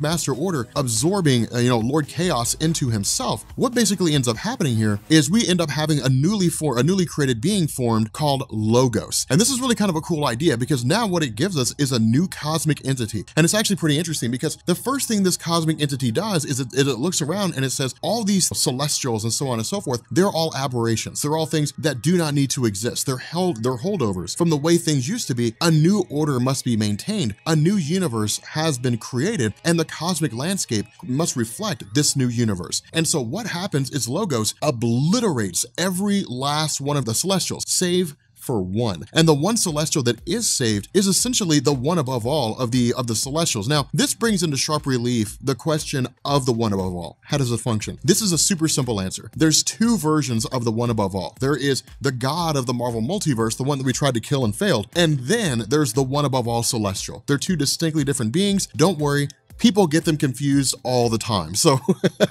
it's cool. Don't sweat it if you're kind of a little thrown off by it. You're not the only one. A lot of folks kind of get thrown off by that, but we'll just call him the top celestial just for the sake of keeping things easy. Even then, this is really the only time we see him, but top celestial is basically saved by the Never Queen. Now, the Never Queen was actually a Dan Slott creation as far as I'm aware, and she originally appeared in Silver Surfer. But the Never Queen was really more of like a plot device that Dan Slott made, but because she was established to be a cosmic entity, she's basically been rolled over into all the other stories that involve cosmic entities. But the Never Queen basically exists outside of all things that currently exist, and she represents things that could possibly exist. So again, we're really getting into the realm of hypotheticals, so on and so forth. But because of the fact that everything happening in the universe is taking place in the present, she's always one step ahead. She's always in the future. She always represents the possibility of what could be. So the Never Queen is composed of the possibility of you going left instead of going right. The Never Queen is composed of the possibility of you waking up instead of dying. She's just composed of all the possibilities that could exist. That's what makes up who she is. So again, it's kind of crazy, but she fits perfectly into the realm of abstract characters. Now, the problem with this is that in the midst of the troubleshooters residing inside the base of operations for the Ultimates, their presence culminates in the Ultimates arriving to see them there. And so what ends up happening is the Ultimates face off against the troubleshooters, and it's kind of a cool conflict to see. It's not wildly significant, but it's cool to see their various counterbalances. But what ends up happening here is Jim Tenson keeps tapping into something called the Psi-Force. Now, we don't know a whole lot about what the Psi-Force is, is, we simply just know that it's there. But the big guy who's really important to focus on here is Rotzvo. This guy initially goes against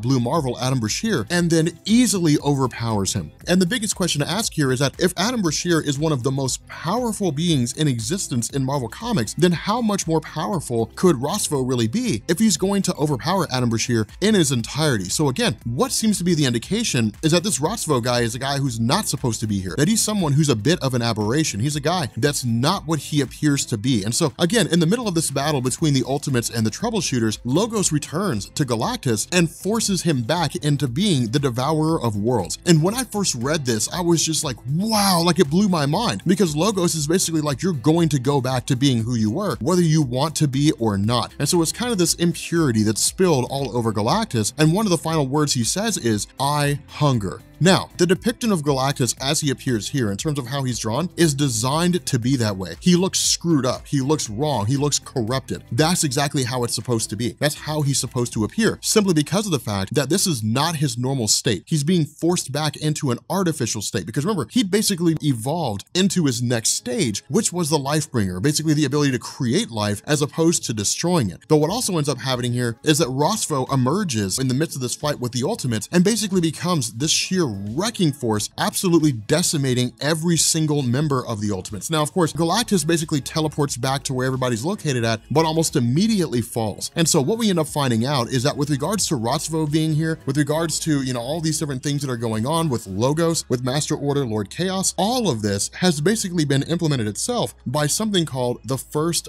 Firmament. And this is when we start to get into the timeline of things making sense. Now, it kind of boggled me a little bit because up until this point in the story, things seem very disjointed all over the place. And it was a good read, but I would rather have had this timeline, at the beginning of the story. That being said, having it at the end actually makes it a little more impactful just because of the fact that it gives us all the answers that we've been looking for all this time. And so what happens is Al Ewing goes all the way back to the very beginning of all things. Now, in Marvel Comics, we knew this was the case, right? Like, before Secret Wars, you had Marvel, the multiverse, all that kind of stuff. The universe that you think of when you think of Marvel. So when Spider-Man first appeared, when the Incredible Hulk first appeared, Iron Man, all that kind of good stuff. Of course, we had the universe that Galactus hailed from, the multiverse, or I guess really the universe before the current version of the multiverse. And then we had, all these different universes and so on and so forth, dating back to the point when the very first universe came into existence somewhere along the line in Marvel Comics. What we end up finding out here is that this being the First Firmament basically created life as the singular representation of the very, very first universe. The Firmament made a group called the Aspirants. What Al Ewing is drawing on here is he's actually drawing on Kieran Gillen, I think it is, his run of Iron Man, which was absolutely amazing. But one of the things that Kieran Gillen established was that at some point in the history of the universe, that there were a massive number of Celestials, but there was a war that had broken out between the Celestials and the Aspirants. Now, we didn't know what the Aspirants looked like. We didn't know their history. All we knew is that they were just some group with power equal to that of the Celestials, and it resulted in the Aspirants basically overtaking the Celestials, pushing them to the brink of almost complete and total extinction. In an act of desperation, the Celestials created something called the God Killer Armor, and the God Killer Armor basically obliterated the Aspirants and pushed them to the brink of all destruction. Now, that is the most recent version of the Marvel Universe, so we'll call that the 7th Marvel Multiverse. In this first Marvel Multiverse, what we're seeing here right now, this is basically just a war that broke out between the Aspirants and the Celestials, which is always destined to do. But in this war that initially broke out, it led to the destruction of that universe, and when the universe was reborn as the second universe, the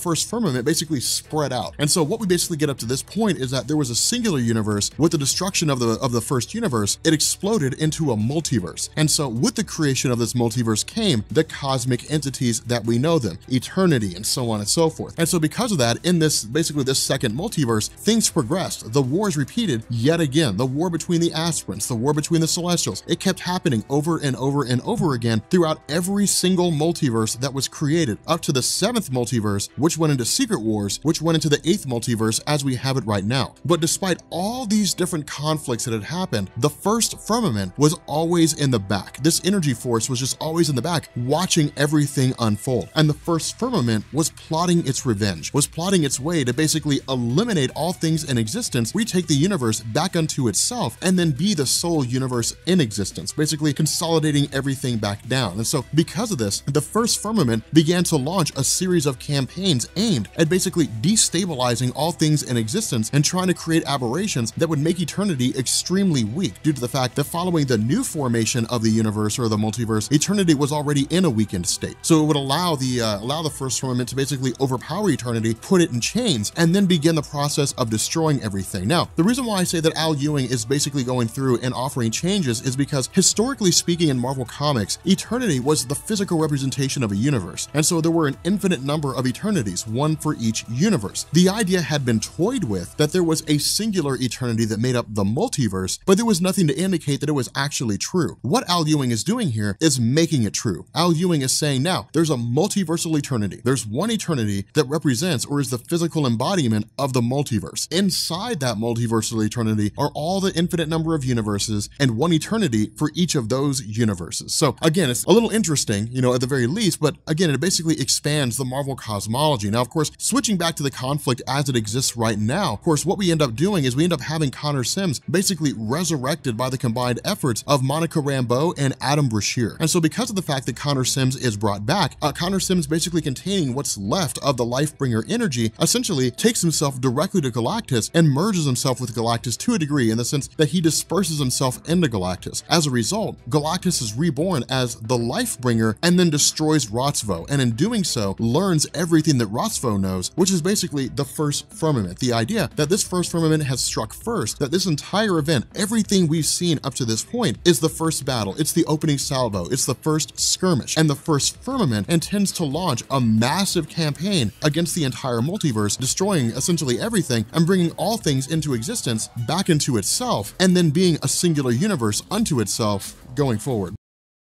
Okay, so getting into this newest story of the Ultimates, a lot of people have been asking me to cover this. The biggest problem is that Marvel releases their stories monthly, so we've had to wait like 4 or 5 or 6 months for this story to finish before we could cover it. That's what's so irritating about the way Marvel publishes right now, because DC has spoiled me so bad. DC releases bi-weekly for like their most popular titles, and so by the time a story comes to an end, I actually have to go back and read it again because I usually forget what happened at the very beginning. But what this story is basically something called Eternity War, and this focuses on the idea of what is quite literally a battle of cosmic entities. Now, what this also does is it requires us to understand like the new Marvel cosmic hierarchy and the way the multiverse works. Fortunately, you'll find a link down in the description to that video that I made quite some time ago, and it basically runs over the new multiverse and all that kind of good stuff. Now, to brush back up on that, for those of you guys who just don't have the time or the inclination to watch it, the long and short of it is that Marvel, with the Ultimates line of stories, introduced something called the First Firmament. And what they told us is that in the very beginning of all things, there was just this singular universe, and this universe was sentient. Every universe has been sentient. So if the universe could get up and walk around, it would be the First Firmament. Now, the First Firmament created life in the form of beings called the Celestials. And most people know who the Celestials are by this point. They're just these super powerful beings that are basically responsible for creating life and different things like that. But the Celestials that were created by the firmament existed in two forms: those who were faithful to the firmament and those who were not. Those who were faithful were called the aspirants. Those who were not were just called Celestials. Now, what this did is it basically led to this massive war, like this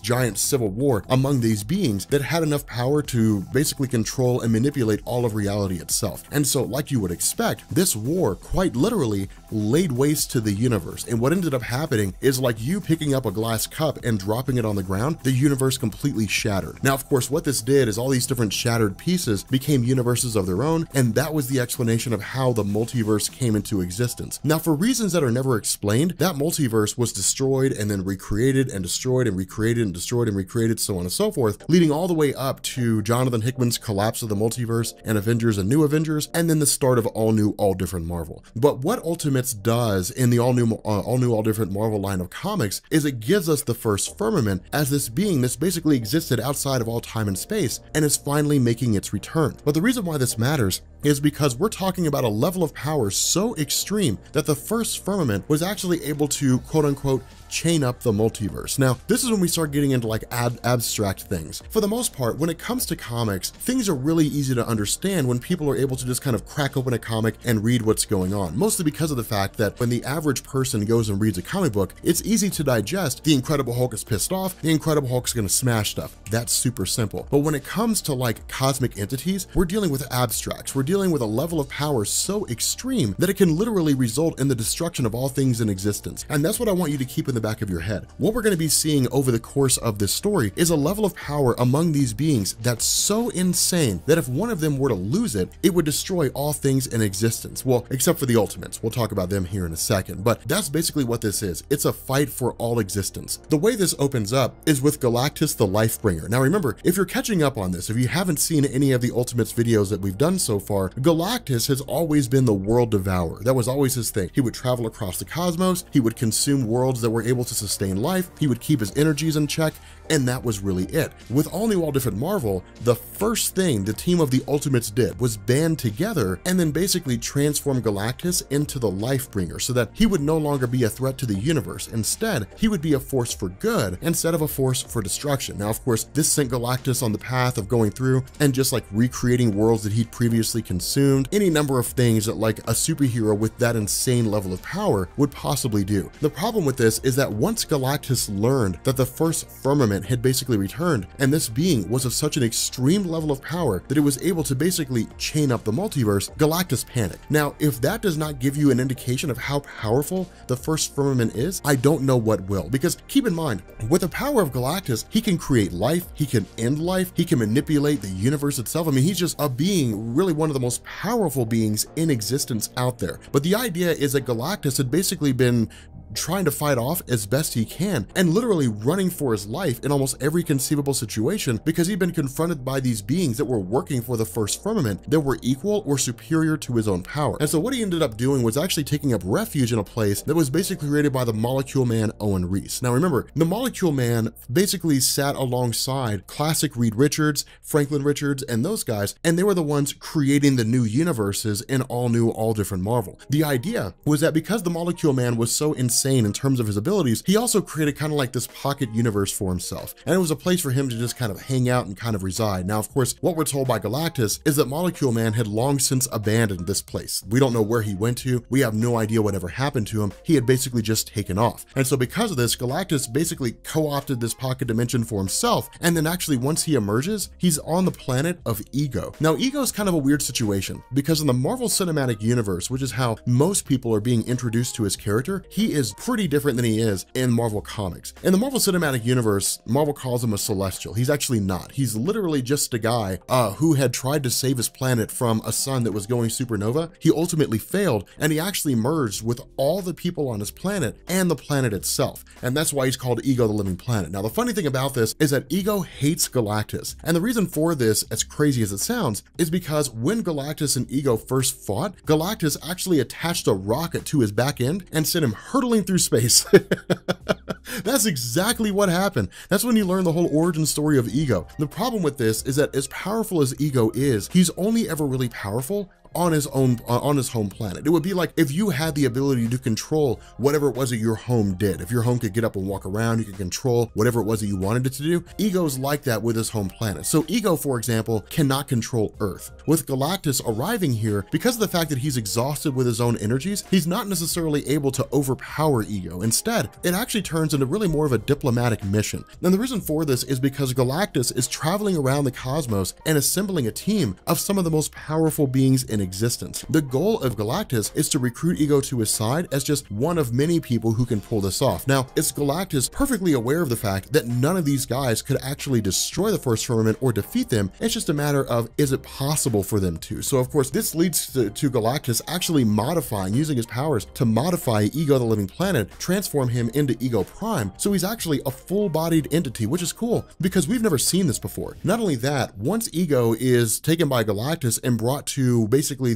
the Eternity Watch is what they call themselves, we end up having a lot of these beings who are basically some of the most powerful beings in existence. Now keep in mind, the cosmic entities as we think of them, the Celestials, Infinity, these characters, they were all destroyed in the last couple arcs that we covered. So Galactus normally would have reached out to them, but they've all been destroyed. And so because of that, it's literally him grabbing whoever's left. Now some of these characters are extremely ambiguous, like Infinite, for example. We don't know anything about him, but then there's people like the Shaper of Worlds and there's the Psyhawk. Now Psyhawk is kind of a weird situation because Psyhawk was actually created by a guy named Archie Goodwin back in 1986 in a series called Psyforce that ran for about 3 years. Now the idea is that he actually hails from a comic line called New Universe, which was relatively popular at the time, but never really regained steam. Eventually Warren Ellis tried to relaunch it with New Universal, but it's basically as close as we get to the real world if people develop powers. The idea is that the Psyhawk, the best example I can use here, and this is going to be a shameless example, the best example I can use here is like Captain Planet is really it. You know, when the Planeteers combine their powers, they get Captain Planet. When the members of the Psyforce combine their powers, they get Psyhawk. That's it. That's really all there is. It's just a being of insane psychic power. But again, you know, it's one of those weird ambiguous scenarios just kind of thrown in here and rolled in just because of the fact that Galactus is reaching for whatever he can get. And so that's what these guys are. They're basically the leftovers.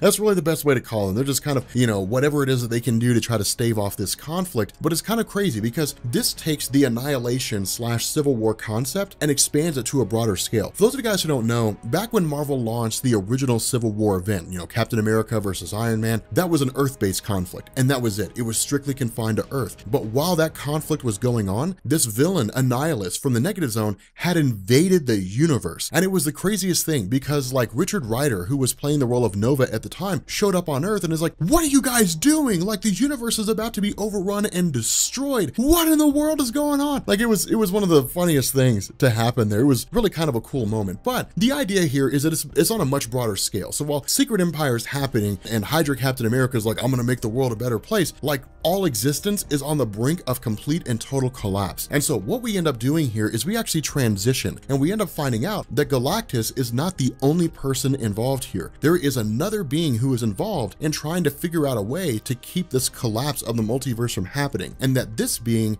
is actually Reed Richards, also known as the Maker, alongside the High Evolutionary. Now we'll get into the High Evolutionary, Herbert Wyndham, here in a second, but I want to talk about the Maker because the Maker is really one of the cooler characters that exists in Marvel Comics, but he's also a character that Marvel's never really done a whole lot with outside of the Ultimate Universe in terms of him crossing over. And that makes sense because there was never a reason for him to, but the idea is that the Maker, this version of Reed Richards from the Ultimate Universe, his origin story is basically what you saw in that terrible Fox film that has a 9% on Rotten Tomatoes, which it rightfully deserves, except for Michael B. Jordan. He was amazing. But the idea is that this version of Reed was very similar to his main Marvel counterpart in the sense that he was a genius. He became part of a think tank. Eventually he branched off, formed the Fantastic Four, so on and so forth. The difference here is that in 2009, Marvel launched an event in the Ultimate Universe called Ultimatum. And this event was basically all of the superheroes in the Ultimate Universe versus Magneto. And it was amazing. I liked Ultimatum. A lot of people hated it. A lot of people did not like Ultimatum at all. But I enjoyed Ultimatum. It was kind of a cool thing. But this was one of those stories that was designed to implement a paradigm shift. And one of the things that it saw was basically Reed Richards in the Ultimate Universe falling from grace, so to speak, his marriage proposal being rejected by Susan Storm, so on and so forth, and then eventually becoming a bad guy. And so what this did is that he really rechristened himself as the Maker. Now it also led into things like Children of Tomorrow, which is kind of cool. And honestly, I wouldn't mind covering that. I mean, I always thought aspects of the Ultimate Universe were always kind of fun and kind of interesting. The problem is that most people on my channel don't really seem to care. But it's kind of a cool scenario because he was actually one half of the equation when it came to Jonathan Hickman's Avengers and New Avengers. There came a point when Ultimate Reed actually joined the cabal of Thanos in trying to destroy different Earths across the multiverse. But the idea here is that the Maker's actually working alongside Herbert Wyndham. Now, the High Evolutionary is actually a guy who basically evolved his own molecular structure. He was obsessed with the idea of human evolution. Now, of course, modifying his own self, he gave himself basically godlike powers. He is a human being pushed to the extreme of what humans will most likely become. But he also just kind of became this mad scientist in the sense that he just kind of hung out in Wundagore Mountain and he basically just created like all these different things. He had like Counter Earth, so on and so forth. And that's actually where these guys are right now. They are in Counter Earth. It's basically another Earth that's orbiting, but that's kind of the weird thing. And that's the disconnect. correct, because you'll never see Counter-Earth in any other stories in Marvel Comics. You will only see it in this, which is one of the big reasons why people are just kind of like, okay, continuity's out the window in Marvel, because you would think that if there was another Earth orbiting around the existing Earth, then somebody out there would have noticed.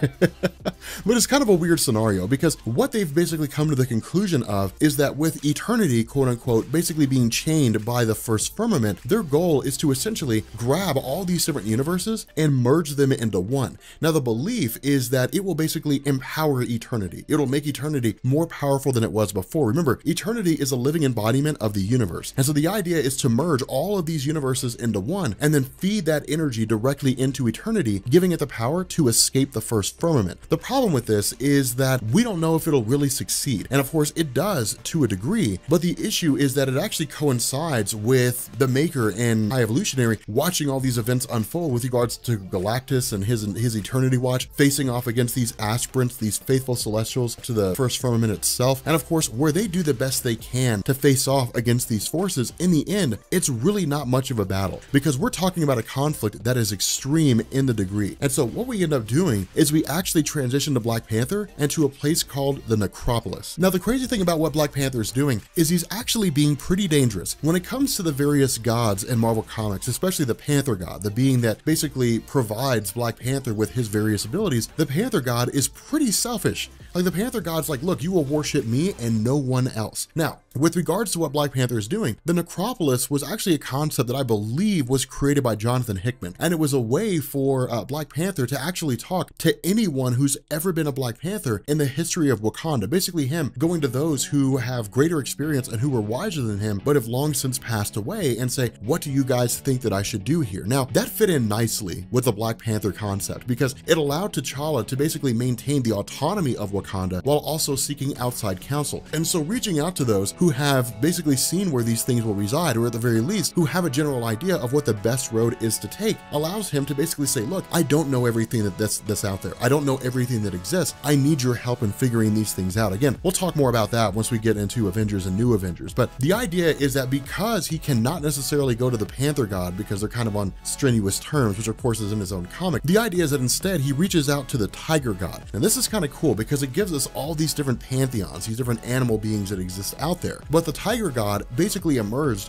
when the first beings came into existence. And while the Tiger God does represent the idea that humans were terrified of tigers, you know, back in the early days, it's also the idea that the Tiger God basically represents the very essence of what it means for humans to feel fear. It is the full culmination of humanity's fear combined into a singular being. But the idea is that Black Panther really kind of fights against the Tiger God for a second, only to basically try to usurp its power. Now, of course, this leads directly to the Maker and the High Evolutionary being successful in their goal to channel all these universes' energies into eternity and then ultimately free it. But it has a side effect of bringing in the original Ultimates. And that's where people begin to look at these things. Now, something else that I want you to notice here is that among these original Ultimates is the Ultimate Incredible Hulk. And that's why I say, during the events of Secret Empire, that was not Ultimate Hulk. That was just regular Bruce Banner. We know that because he's in this story right now. Now, it also begs the question, you know, is Marvel just kind of blowing, you know, throwing continuity out the window, which they seem to be doing? And it's entirely possible. But the fact remains here that because of the fact that these different universes are all basically coalescing into one another, it allows, you know, Galactus and his Eternity Watch to actually jump out of all space and time. So they're literally in this white space. They're outside of all things in existence. They can actually watch things in existence take place. Now, keep in mind, we're talking about beings who are of the highest order. So it's not like you standing in Las Vegas and trying to see what's happening in Los Angeles. They have this sort of multiversal cosmic awareness. And so they can stand outside of the multiverse itself. They can stand outside of all things and still see what's going on inside. The idea here is that, again, Galactus begins to hit home at the concept that if the first firmament is not stopped, or this first universe isn't halted, then it'll result in the destruction of all things in existence, which includes all the remaining cosmic entities, death, so on and so forth. The cool thing about this is that it also basically has the Ultimates, the newest version of the Ultimates, facing off against their alternate reality counterparts. Now, the funny thing about this is that people look at Blue Marvel Adam Brashear, and in a lot of ways, he's kind of a write-off. Now, of course, people have recently on YouTube been talking about him more and more, but basically, Blue Marvel is one of Marvel's versions of Superman. That's really it. Now, he's also a genius in a lot of different ways, but his power is not to be trifled with. And in this instance, he knocks out Ultimate Hulk in one punch. That's all it takes. He literally just uppercuts him in the chin, and that's the end of Ultimate Hulk. I mean, he's just down. Now, the idea here is that because he's so empowered and because he takes out the, Ultimate Hulk so fast, it immediately catches the attention of the other Ultimates, the original Ultimates. Now, of course, they continue fighting on until America Chavez basically says, hey, look, we're the current Ultimates here in this universe. Now, it's basically the Avengers from one universe meeting the Avengers from another universe. And at that point, it just creates a ceasefire. It is this classic Ultimates Captain America basically saying, everybody stop. Everybody stand down. If they are effectively Avengers and we're basically Avengers, then we need to talk this out and figure out what's going on. The problem with this is that by combining their efforts together, they come to the realization that what the Maker did was by freeing Eternity, it basically allowed Eternity to be consumed by the First Firmament, to literally allow the First Firmament to bolster its own power. And so inadvertently, he actually achieved the opposite of what he was shooting for. Now, none of this matters anyway, just because of the fact that the Maker, as we see him here, is just as arrogant as he ever was when he was in the Ultimate Universe. And so because of this, it literally leads to him just being destroyed by Spectrum, this living source of energy. That's all she is. She's energy in physical form. And that's really all there is to it. He gets wiped out pretty fast. Now, I would argue the reason why this is done is because of the fact that the Maker is also still going on in infamous Iron Man. So again, this is the whole continuity thing. This is why things are getting kind of weird. For those of you guys that never read DCU, this is the problem people had when it came to DC Comics. Characters appear in one story, they don't appear in the other. There's no continuity. We don't know when these stories take place. If one follows the other, it gets really weird and it gets really bonkers and it gets really bananas. But the idea here is because of the fact that Eternity has been consumed by the First Firmament, the goal of the Ultimates as they exist is to combine a combination of their powers as well as their brains to task and actually jumpstart Eternity again. And what this does is it brings him back. Not only that, because he's effectively resurrected here, it also brings about the reintroduction of all these different cosmic entities, because remember, they are all effectively children of Eternity. That's the way it worked when it came to Marvel Comics. You have Eternity, the embodiment of the universe, and then like, a man and a woman giving birth to a kid, Eternity just started popping out all these cosmic entities, different things like that. Those Celestials who were destroyed by the First Firmament are basically resurrected here. They're essentially brought back. And so again, it's kind of Eternity giving birth to all these things, bringing all these entities back again. And so because of that, we also end up finding out that the Queen of Nevers had actually taken the last of the Celestials before they were destroyed. And so this one Celestial that did survive gave birth to even more Celestials. And so again, it's basically this return to familiarity. It's everything resetting itself back to the way it was before, just by virtue of Eternity popping up. So again, it's really just this idea that this being that literally exists as the culmination of the universe is returning the universe back to the way that it's supposed to be. Now, of course, things wrap up pretty fast here, and it's actually kind of disappointing the way it wraps up so fast. The reason for this is because of the fact that if you're not familiar with what Marvel's doing right now, Marvel's basically doing Legacy and Generations, and the idea is there was so much negative backlash to Secret Empire. There was so much negative backlash to Marvel basically switching characters over, getting rid of classic characters, replacing them with new ones, that Marvel hit the panic button, and instead they said, okay, fine, we need to basically bring back everything the way that it used to be. And so this story, believe it or not, this is actually Ultimates 2 issue number 100. This is legacy numbering. What Marvel originally wanted was Ultimates 2 issues 7 through 12. That's what this story was slated for. But because of the whole renumbering thing, it's been shortened by 2 issues, and then in turn, they've just tacked on, this ending, sort of ramrodded it into the conclusion of the story. So it was supposed to drag on longer, as far as I can tell, but it's not. And so things basically just end. The First Firmament is just defeated right off the bat. That's really it. And then that just kind of brings an end to the story. Things just kind of get reset to normal, and that's that. It's this quick, super into a story that should have otherwise been drawn out by a couple more issues and actually probably would have had more of a successful closure to it. But the fact remains, with this particular thing, it's really just things going back to normal to a degree. Galactus still remains the Lifebringer, but again, because of the fact that this takes place before the conclusion of Secret Empire, what it does is it just shows the rest of the members of the Ultimates going through and doing their own thing. Carol Danvers taking out Hydra, Black Panther going back to Wakanda with the Tiger God in his possession, presumably meaning that he's going to start drawing his power from a new entity. But again, it's one of these weird scenarios because the story just kind of ends. It just kind of comes to a conclusion. But with that being said, guys, we're gonna go ahead and bring this video to an end. If you are new here to Comics Explained, make sure you guys hit the sub button to become part of the Rob Corps. If you guys enjoyed this video, make sure you drop a like, and yeah, I will catch you all later. Peace. All right, so as promised, our shout outs for the producers of the Comics Explained videos, our patrons. I want to give a shout out to Jason C, Austin S, Jason S, Austin H, Phillip, and Austin B. We have a lot of Austins in our Patreon, as well as Genosis916. Genosis didn't give us a first and last name, so we kind of had to roll with it. I didn't mention your all's last names. I figured you guys didn't want me to throw them out there, but I want to say thank you to you all. By the way, your Rob Corps rings should be on their way. For our Honor Guard members of the Rob Corps, for these special patrons, your custom Rob Corps rings should be on their way. They're being shipped to me. After that, I will have them shipped to you. Stay tuned, keep your eye on Patreon and your messages, and you will hear about them coming to you. Thank you.